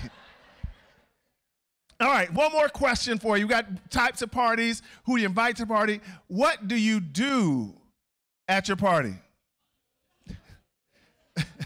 Sis, what you say? You say what? You eat. All right, we throw a party and eat. Anything else you do at the party? Somebody. We dance. All right, okay. All right, we dance at the party. Anything else? Anything else to do at the party? Play games, fellowship. All right, good spiritual word. Fellowship at the party. Anything else we're doing at the party? Somebody said you got to eat. All right. Yes, ma'am. Anyone else? I like you. Yes, ma'am. Have fun with your family and your friends. All right, I love all the reasons for party. In fact, I love party. In fact, I will come down for your party. So anytime you have a party in Montgomery, just let me know, and I will be here to make sure that we spend time. Because y'all like, but we have to come with Pastor Batten, all right? We got to make sure he's invited to the party. He has to be invited to the party. What I love about this story talks about a party, but this party was a little bit different. In fact, this party wasn't a baptism. This party wasn't a bar mitzvah. This party wasn't an anniversary. This party wasn't because somebody graduated. This party actually happened because somebody got beat up. How do you celebrate getting beat up? Like now, Greg, I know you've never been into a fight before. You never caused any problems at school. But have you heard anybody, let's just say, you're scroll on TikTok or something, and you saw somebody. Have you ever seen, like, what happens to the people that lose fights? They what? They get picked on. But in this situation, it's actually really weird that instead of getting picked on, Belshazzar said, I'm going to throw a party. And he throws this party for thousands of people, and he has a whole lot of food, there's a lot of dancing, and it's actually very interesting, but he throws this party. The reason why he throws this party is actually interesting in the story of Daniel, because throughout the story of Daniel, what God is trying to do is put his people in position so that the rest of the world can know who God is. Like he's literally putting people in place. And again, you said, how old are you, sir? 13. Daniel was about your age when Nebuchadnezzar, the king of Babylon, came and snatched him out of his family, and he took him and he had him walk for 1,000 miles as a slave. And you know what? The Bible says, in the midst of all of that, God was with him. And God strategically placed Daniel because he was intelligent like you and smart like you. And tell me your name again, sis. Shakiria. So Shakira or Shakiria? Shakiria. I want to make sure I'm saying that right. So what God would do, what God did is he had Daniel didn't go by himself. His friends, just like, are you in 7th grade too? 8th grade? Okay, so like, family, friends? Okay, brothers and sisters, makes sense. Okay. So what God did is had these folks together, his friends, his boys, Shadrach, Meshach, and Abednego, and God placed them in a specific situation so that everybody could know there's something special about these two. And so what would happen is there would be danger and challenges. And every time somebody came to a situation, they would say, hey, how can we figure this out? And God would send Daniel, and Daniel would tell the rest of the world, and the rest of the folks would know, wait a second, there's something about this God. There's something about Gregory and Shakiria that they learn that's different from everybody else. They learned to apply themselves at a young age, around your age, and when they got old, like the pastor, they were actually really wise. And at this point in Daniel chapter 5, Daniel was 84 years old. But all this wisdom he had. And so it's interesting now at this story because Belshazzar was the king of Babylon, which was like the United States at that time. They knew everybody knew Babylon. And what I want to learn from this particular story is that this party, what I want to learn is not just an ordinary party, and I'm going to see if my clicker works. This party I want to call, if we have to take lessons from this, it's called Lessons from a Poopy Party. Poopy Party. P-O-O-P-Y. Is this working? All right, there we go. Lessons from a Poopy Party. Here we go. The Bible says this. If I can get this, if y'all just follow on me, let's go. Keep on. I'll start here. Can you guys advance it from the top back there? Keep going. Daniel chapter 3, looking for the statue, story statue. In Daniel chapter 3, God tells Babylon, the king of Babylon, Nebuchadnezzar, that there's a statue where he has a head of gold, a chest of silver, legs of bronze, thighs of bronze, legs of iron, and iron mixed with clay. And all of those kingdoms, all of those images represented a kingdom. Represented what?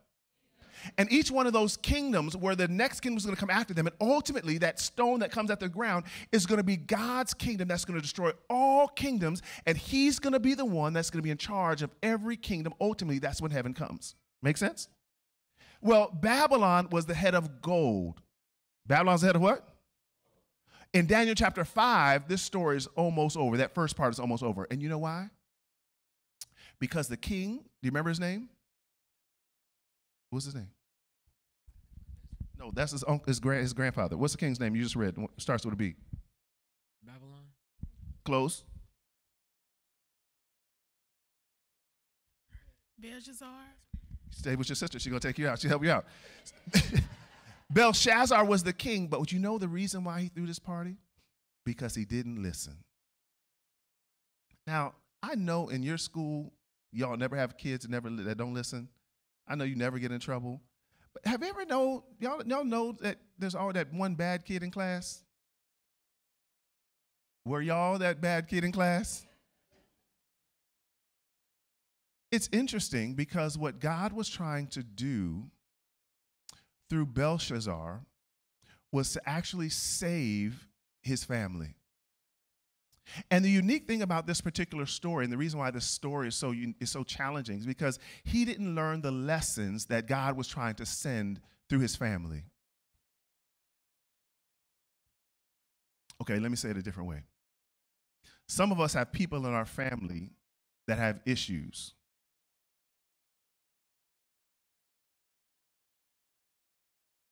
And if it's not the person to the left, if it's not the person to the right, it might be you. But all of us have issues in our family. The challenge is with many of our families that we try to hide those issues instead of dealing with them. And that's where we get this term called generational curses. And that's where, because my dad was an alcoholic, I just hang around alcohol, but I don't say I'm going to drink until I find myself doing some things I have no business doing.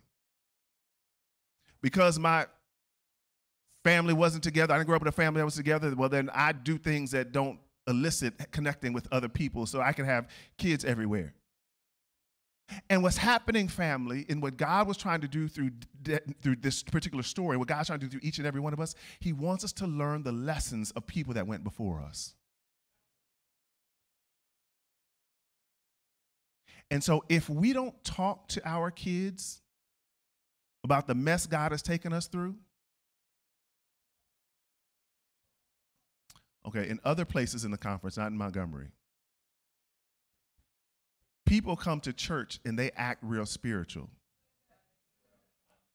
as if they did not have a past. We talk to kids who are in high school or young adults as if we were never in those shoes. The only reason people don't know is because there was not a Facebook or a TikTok or Instagram back then. In fact, when there were some documentaries about things that happened in Atlanta, people were like, my son was like, Dad, were you a part of that? I was like, no, I wasn't a part of that documentary. Some of y'all laughing know what I'm talking about. But the challenge here, family, real talk, is that we, especially in our African-American community, we will hide things under the rug as if it never happened and wonder why kids have issues and challenges. And family, the reason why God allows us to go through things like this so that as a family, we can go through these particular things together. So in Daniel chapter 5, this focus is now not just God trying to save the world, not just trying to save a nation. God is now trying to save an individual.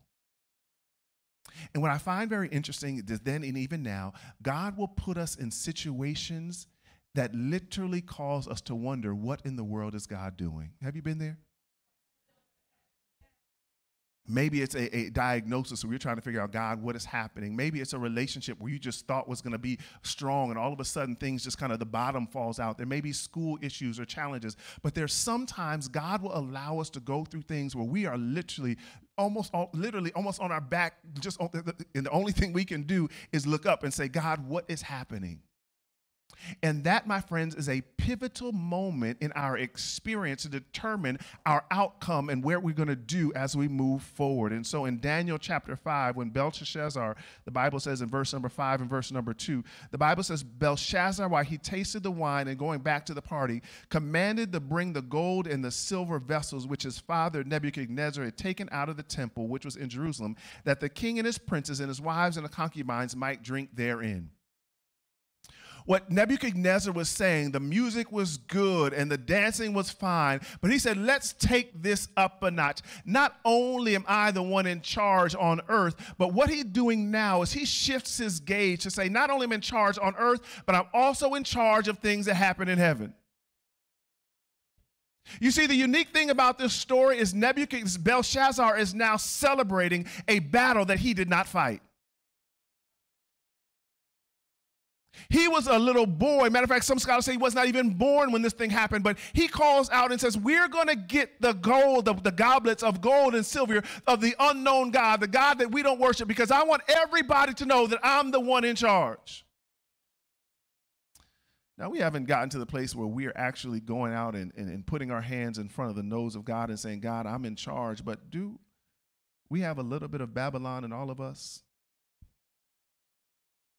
The danger to where we feel like we can do what we want, when we want, where we want, and there will be no repercussions. And the unique thing about this, the Bible lets us know, is that Belshazzar wanted his grandfather's victory, but received his father's consequences. What should have happened in Daniel chapter 1, where Nebuchadnezzar was completely destroyed, God kept him because he found out who God was.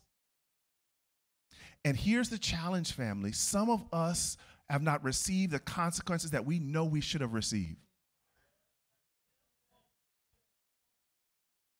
Some of us know we should be out of our minds. Some of us know we shouldn't be sane. Some of us know we shouldn't have a job. Some of us know we shouldn't have a car. Our credit should be bad. But it was not the grace of God that intervened in our lives. Things would be completely crazy. The only thing worse than receiving God's grace is acting like it never happened in the first place. So verse number 3 says this, so they brought in the golden goblets that had been taken from the temple of God in Jerusalem. And the king and his nobles and his wives and the concubines drank from them. And they drank and praised, watch this now, the gods of gold and silver and of bronze and iron, of wood and of stone. He begins to worship the gods that God himself created and said would ultimately be destroyed. And then the Bible says, suddenly, fingers of a human hand appeared and wrote on the plaster of the wall. Near the lampstand in the royal palace, the king watched, and watched the hand as it wrote, and the king's countenance was changed, and his thoughts troubled him, so that the joints of his loins were loosed, and his knees smote one against another. One version says he was so afraid he emptied himself, literally defecated in his pants. He pooped his pants.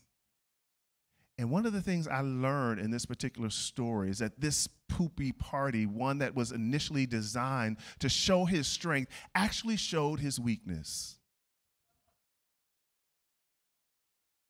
What do you do when God finally realize you're no match for God?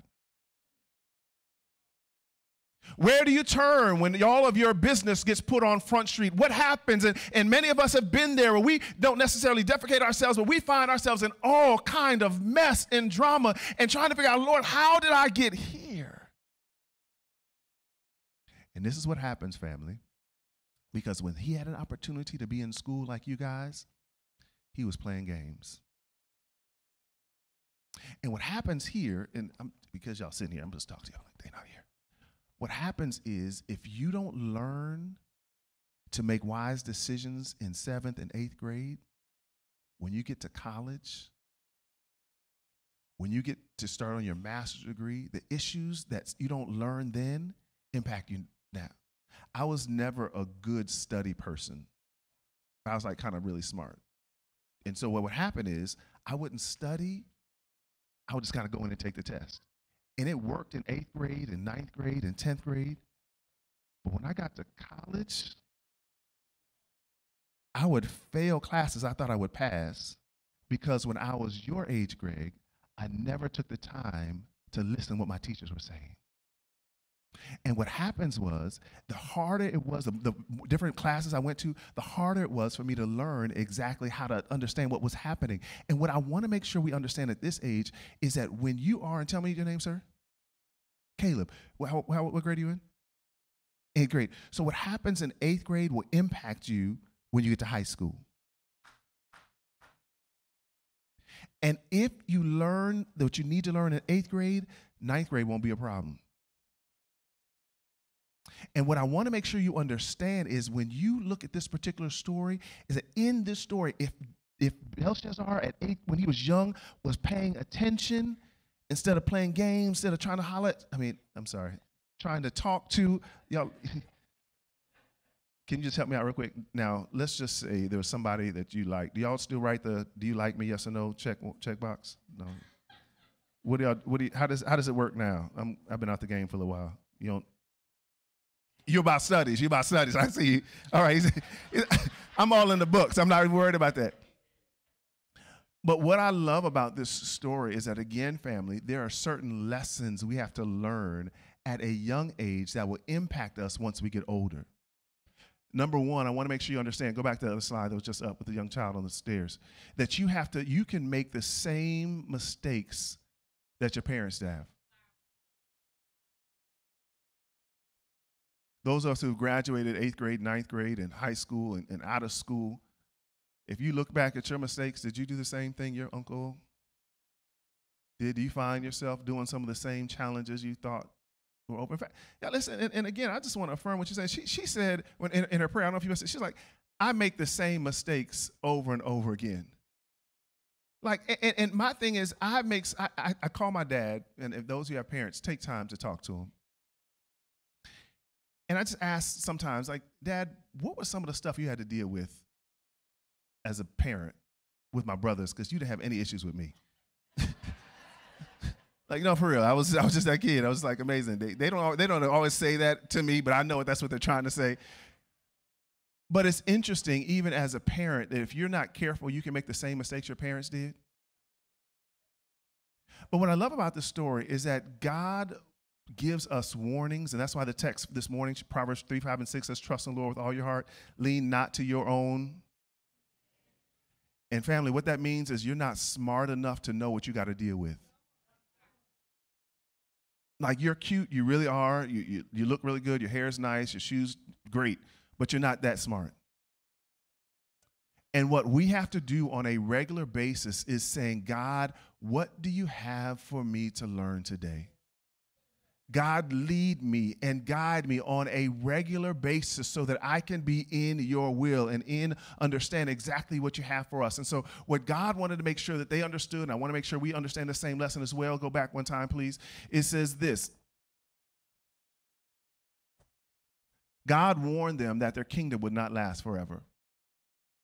What I want to make sure you understand is that your business is not going to last forever. Your house will not be around forever. The only thing that we will take to the kingdom are our characters. And if we spend more time on trying to make a living and not trying to understand life, we're going to miss out on the very thing Christ died for. And it will be a challenge for us to spend all this money putting kids in Christian education, and kids and folks from Bethany be lost because we were so focused on trying to make our earthly things work. And so the first thing we have to understand is that this world is not our home. Like, for real, this world is not our home. God has prepared a place for each and every one of us, and on a daily basis, we have to get to the place we're saying, Lord, not our will, but thy will be done. Notice what the Bible says in this particular verse. It says, when the queen reasoned, Belshazzar was shaking in his boots, pants were soiled. The Bible says this, now the queen by reason of the world and the king and his lords came to the banquet house, and the queen spoke and said this. And isn't it funny? And this is this is aside, and I know my wife's not here, but I have to admit this. There's something, like, women are just, like, smart. Like, it took me 20 years, but I had to realize, like, there's stuff women know that you just, like, it's like, good night. I've been hearing about, there's some things, like, your mom here? She's not here? Grandma here? Where's Grandma? Wave your hand, Grandma. I see. Like, listen, you may not understand it, but your grandma is really smart. Like, she has wisdom and knows things and has seen things that you've never seen before. Like, God has given women wisdom beyond your years. And what happens is, because of our hubris, because, guys, we think we have this bravado that we can do it in of ourselves, we naturally kind of go out there, and I'm telling you, like, I would probably still have hair if I listened to my wife. But this idea of understanding, watch what happens in all of this mess. The Bible says this. She comes up, this is grandmother speaking now. Belshazzar's grandmother says this. King, live forever. Let not your thoughts trouble thee, nor thy countenance be changed. There is a man in thy kingdom of whom wisdom of the spirit of the holy gods, and the days of thy father, light and understanding and wisdom, like the wisdom of the gods, was found in him. Grandma knew history. Grandma understood what God had been doing for years. And while Belshazzar was partying, Grandma understood, wait a second, something ain't right here. Because if you understood a little bit more about history, the Medo-Persians, those people that had just beat them in an earlier battle, had surrounded the city, and they were just waiting them out. Belshazzar was partying because he lost early battle. But he said, because our walls are so great, we are not going to have any problems. We have a good defense system. We're going to be just right. Matter of fact, let's all drink it up. Let's live and let's play games until God showed up. And in all of our lives, there will be an until. That we will live life and do our thing until life shows up and hits us in the mouth, and we realize there's nothing we can do. Notice what Grandma says. She says, in the light of the wisdom which whom thy father, talking about the king Nebuchadnezzar, thy father, the king says, thy father made master of the magicians and astrologers, the Chaldeans and soothsayers. Next slide, please. And here's the challenge here. Grandma understood what Nebuchadnezzar didn't, that he knew history. Notice the next slide. Daniel 5, verse 6, 13, and 14 says this. Then was Daniel brought in before the king, and the king spoke and said unto Daniel, thou art Daniel, which art the children of the captivity of Judah, whom the king my father brought out of Jewry. Verse 14, I have even heard of thee. Don't miss that. Belshazzar, when all this happened, his mind was jotted. It's like, wait a second. I heard that lesson somewhere before. For a while, he feigned like he didn't know the promises that were found in the Bible. He acted like it, but life happened to where he realized, man, I learned this in Pathfinders and Sabbath school. I learned it in choir. Some Mr. Ogburn taught me. There was somewhere in my journey I learned this thing, and the Bible says this, that the spirit of the gods is in thee, and that the light and understanding and excellent wisdom is found in thee. Belshazzar knew, Daniel knew all of this, but my question is, why wouldn't he be around the person who could have helped him in the first place? Do we find ourselves in the most trouble when we're trying to do things by ourselves? And this lesson that I'm learning is that, number one, you can't live life without learning from the lessons people have gone before you. Like in Montgomery, there shouldn't be any uneducated black people. Like, y'all know what happened in Montgomery. Not just the riverfront situation. Y'all remember that? Y'all remember that? The white chair, we remember that. But actually before there was a very spot where slaves were taken and auctioned down the street. Like in your city is a place where Rosa Parks and Martin Luther King, like this is where it happened. And like if anybody should know that stuff, it should be educated, it should be the people that live here. And family, it's a dangerous thing, especially for us and our people, when we forget how we got here. Because like my sister said, if you don't learn from history, it will be in danger of repeating yourself. Keep going. Next slide, if you don't have it up there. This is one of the things I'm learning in this story. And this is the writing that was said. This is what God told him. He said, and this was the writing that was written many tinkle parson. And this is the interpretation of the thing. God has numbered your kingdom and has finished it. You are weighed, 27, in the balances and found wanting. Your kingdom is divided and given to the Medes and the Persians. God ultimately said, your time is up.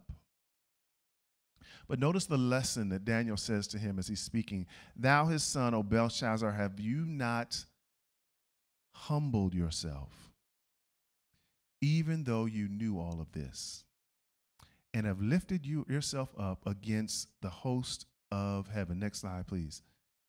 Family, what I'm learning in this particular story is that Daniel and Belshazzar, even though he knew all of these things, he said, God, I got it. I can handle it. I can do it all by myself. And God was like, oh, okay, bet. Next slide, the Bible says, and that night Belshazzar, the king of the Chaldeans, was slain. He did not know that was going to be his last night. Family, I don't know what and how God is going to work this thing out. My challenge is in this particular story is that this thing that God was doing through Belshazzar was trying to get him to see that he was in control, that God was in control. Belshazzar had lived his life thinking and doing and being and acting like he had it all under control. And family, he did not listen to his parents. He did not listen to his grandparents. He thought he was cool. He thought he was good. And family, I want to make sure that you understand, especially our young people, that you listen to your parents, even if and when they get on your nerves.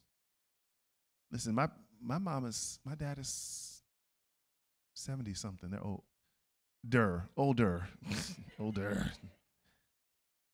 And they still have wisdom.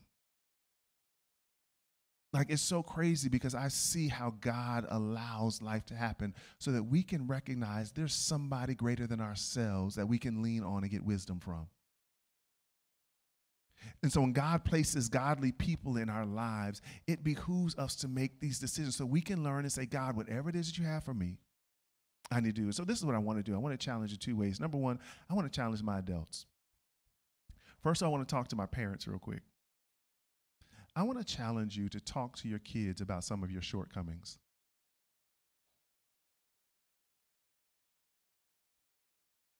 Sometimes they don't know some of the things we've been through. And when those things appear in their lives, they're wondering, where did these things come from? And it's real difficult and it's embarrassing to tell your kid what you used to do and the places that you could have gone. And again, we praise God there weren't any social media, no smartphones back then.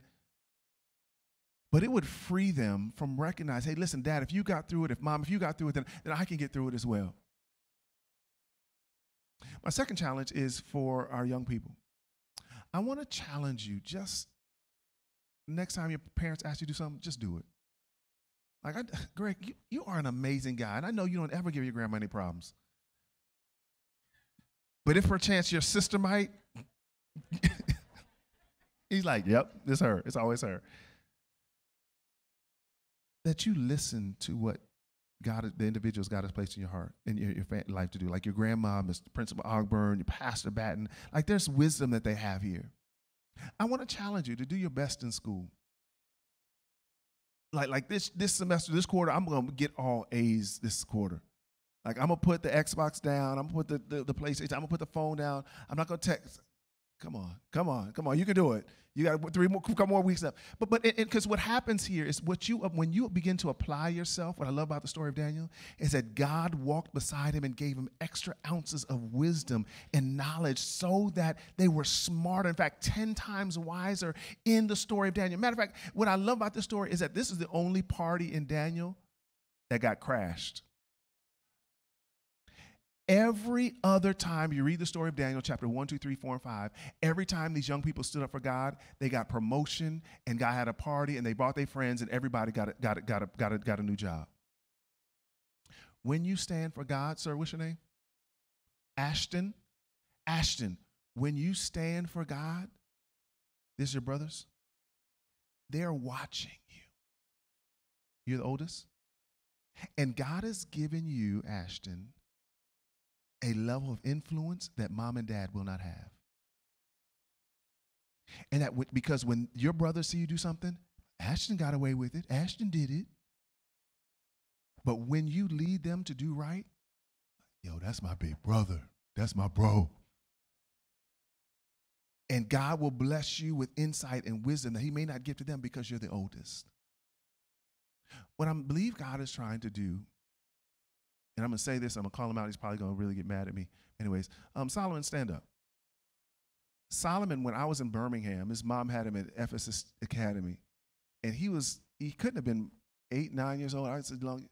And now Solomon is a full-grown man. If you're ever in Birmingham, need to get your hair done, suave hands, that's the one, go holler at him. But I've watched, you can sit down, I've watched his journey from a young man, probably about, did you see him? This man, stand up one more time. Listen, bro, they're talking about history. Trying to help you out. This guy is a for real model, like in magazines, all kind of stuff. Is an author, and he went through the same school that you went through. Like some of the books you went through, he's gone through. And that's a full-grown entrepreneur. That means he got money. But what I'm saying is, if you got people in your congregation that have done things that you could do, that have gone through some of the same things you're experiencing and are successful. Like, so when you're throwing through Instagram, you got Instagram? Look up Suave Hands and you see that dude right there. SUAVEHANDS. I need a cut. Sit down for a second. What I'm saying is there are people that have gone through things that we've gone through and are successful. And family, if we're able to tap into some of those things, and Mom, I want to commend you because you've done a phenomenal job in raising this young man. I know it hasn't always been easy. And parents, it's not always easy. Again, I got mine here, and so I understand the journey that you're going through. But what God does in this experience gets us to a place at some point we recognize I can't do it enough myself. And so I want to shout out all of our single parents. In fact, let me affirm them right now. Let's clap it up for them doing a phenomenal job. All of our grandmothers and the aunties and uncles that are stepping in and supporting. But what God is doing, family, he creates situations to where we know ultimately we can't do it enough ourselves. But then also we recognize God has placed individuals strategically in our lives that can assist us making wise decisions, not just for life, but for eternity. Because at the end of the day, that's the goal for us to get to the kingdom. And so I want to challenge us as we talk about this, and we talked about different types of parties, and I guess we're good here. One of my favorite types of parties is parties where you get gifts. And some of my favorite gifts aren't just the ones you can spend, sometimes the ones you can eat. And so I want to affirm, man, Gregory, you eat cookies? All right. So after church, I want to make sure all of our young people that are here, I want to affirm them and say, listen, I want to affirm the fact that the work that you're doing. And God allows and puts things in place for you just because when you show up, God will do great things. You didn't know this was going to happen, but you were just listen, I'm just going to be faithful doing what Prince told me to do. And God will provide areas and ways that you never thought possible. And if I can leave you with anything, family, it pays to trust in God. Like, it's going to be difficult. It's going to be challenging. But when we trust in the Lord with all of our heart and lean not to our own understanding, God will direct our past. I'm a witness, seeing God do it a number of times over and over and over and over again.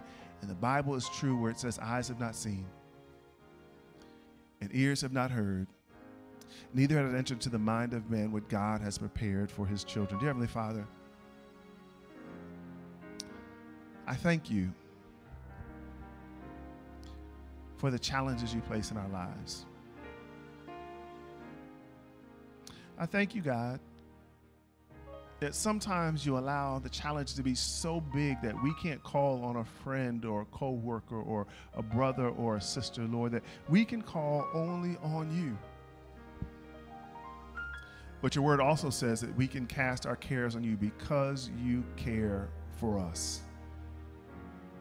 So right now, I'm praying specifically for our young people at Bethany Academy. I'm praying for our young people that are in elementary and high school and middle school. I'm praying for those who are still growing and learning, who are impacted by the challenges and things of this world. That, Lord, I'm asking that you will put situations in their lives where they recognize that you are their only help. God, I pray a special prayer for our teachers and our administrators. God, they have a gargantuan task of trying to lead this generation of students. God, I'm praying that as you give educators grace to wake up every day, that you will give them insight, that you will imbue them with wisdom, God, that you will give them the motivations necessary to lead these young people in a way that they will say, man, Mrs. and Mr. So-and-so, they came in my life at the right time, and my life ultimately has been changed.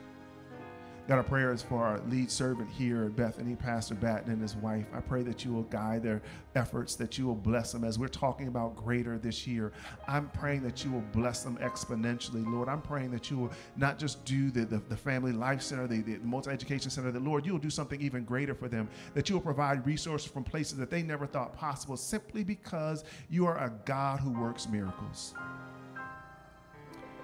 Lord, we will be careful to give you all the praise, the honor, and the glory. In Jesus' matchless name we pray. Let the children of God say amen and amen. All of our young people, I want to see you after service so I can make sure I put this over here so Elder Batten doesn't beat me up. But we want to make sure that we have something special for you after church. God bless you.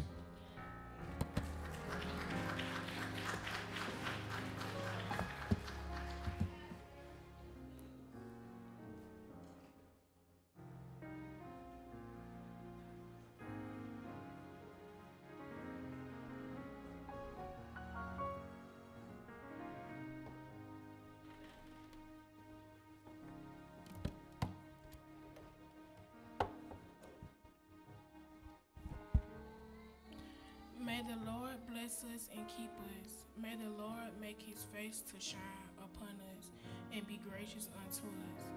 May the Lord lift his countenance upon us and give us peace this day and forevermore. Amen. Please be reminded that there is a meal prepared for you in the fellowship hall.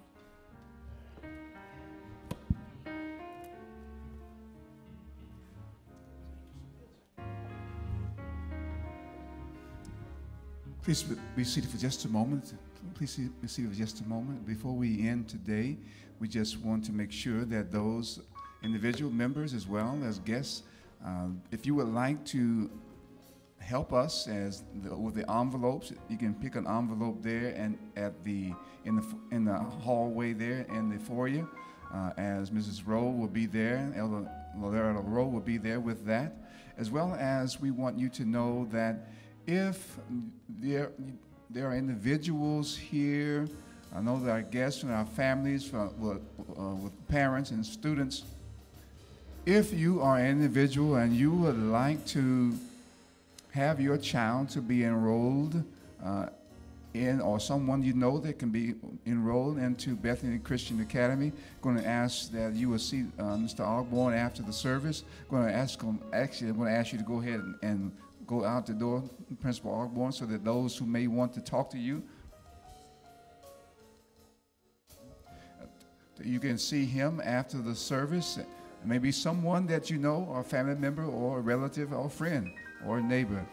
We want to let you know that Bethany Christian Academy is a place where we are moving to greater by God's grace as well. And so we want to be able to help you in that regard also. Also, I've been asked that the board members are asking that you would make your way to the fellowship hall as quickly as possible after we are dismissed to help with the serving of the food. Thank you so very kindly. At this time, as the praise team is singing our exit song, the ushers who are on my right and your left, they will escort you out by row. We'll greatly appreciate your assistance and your cooperations. Thank you so much. God bless you until we meet again. Thank you.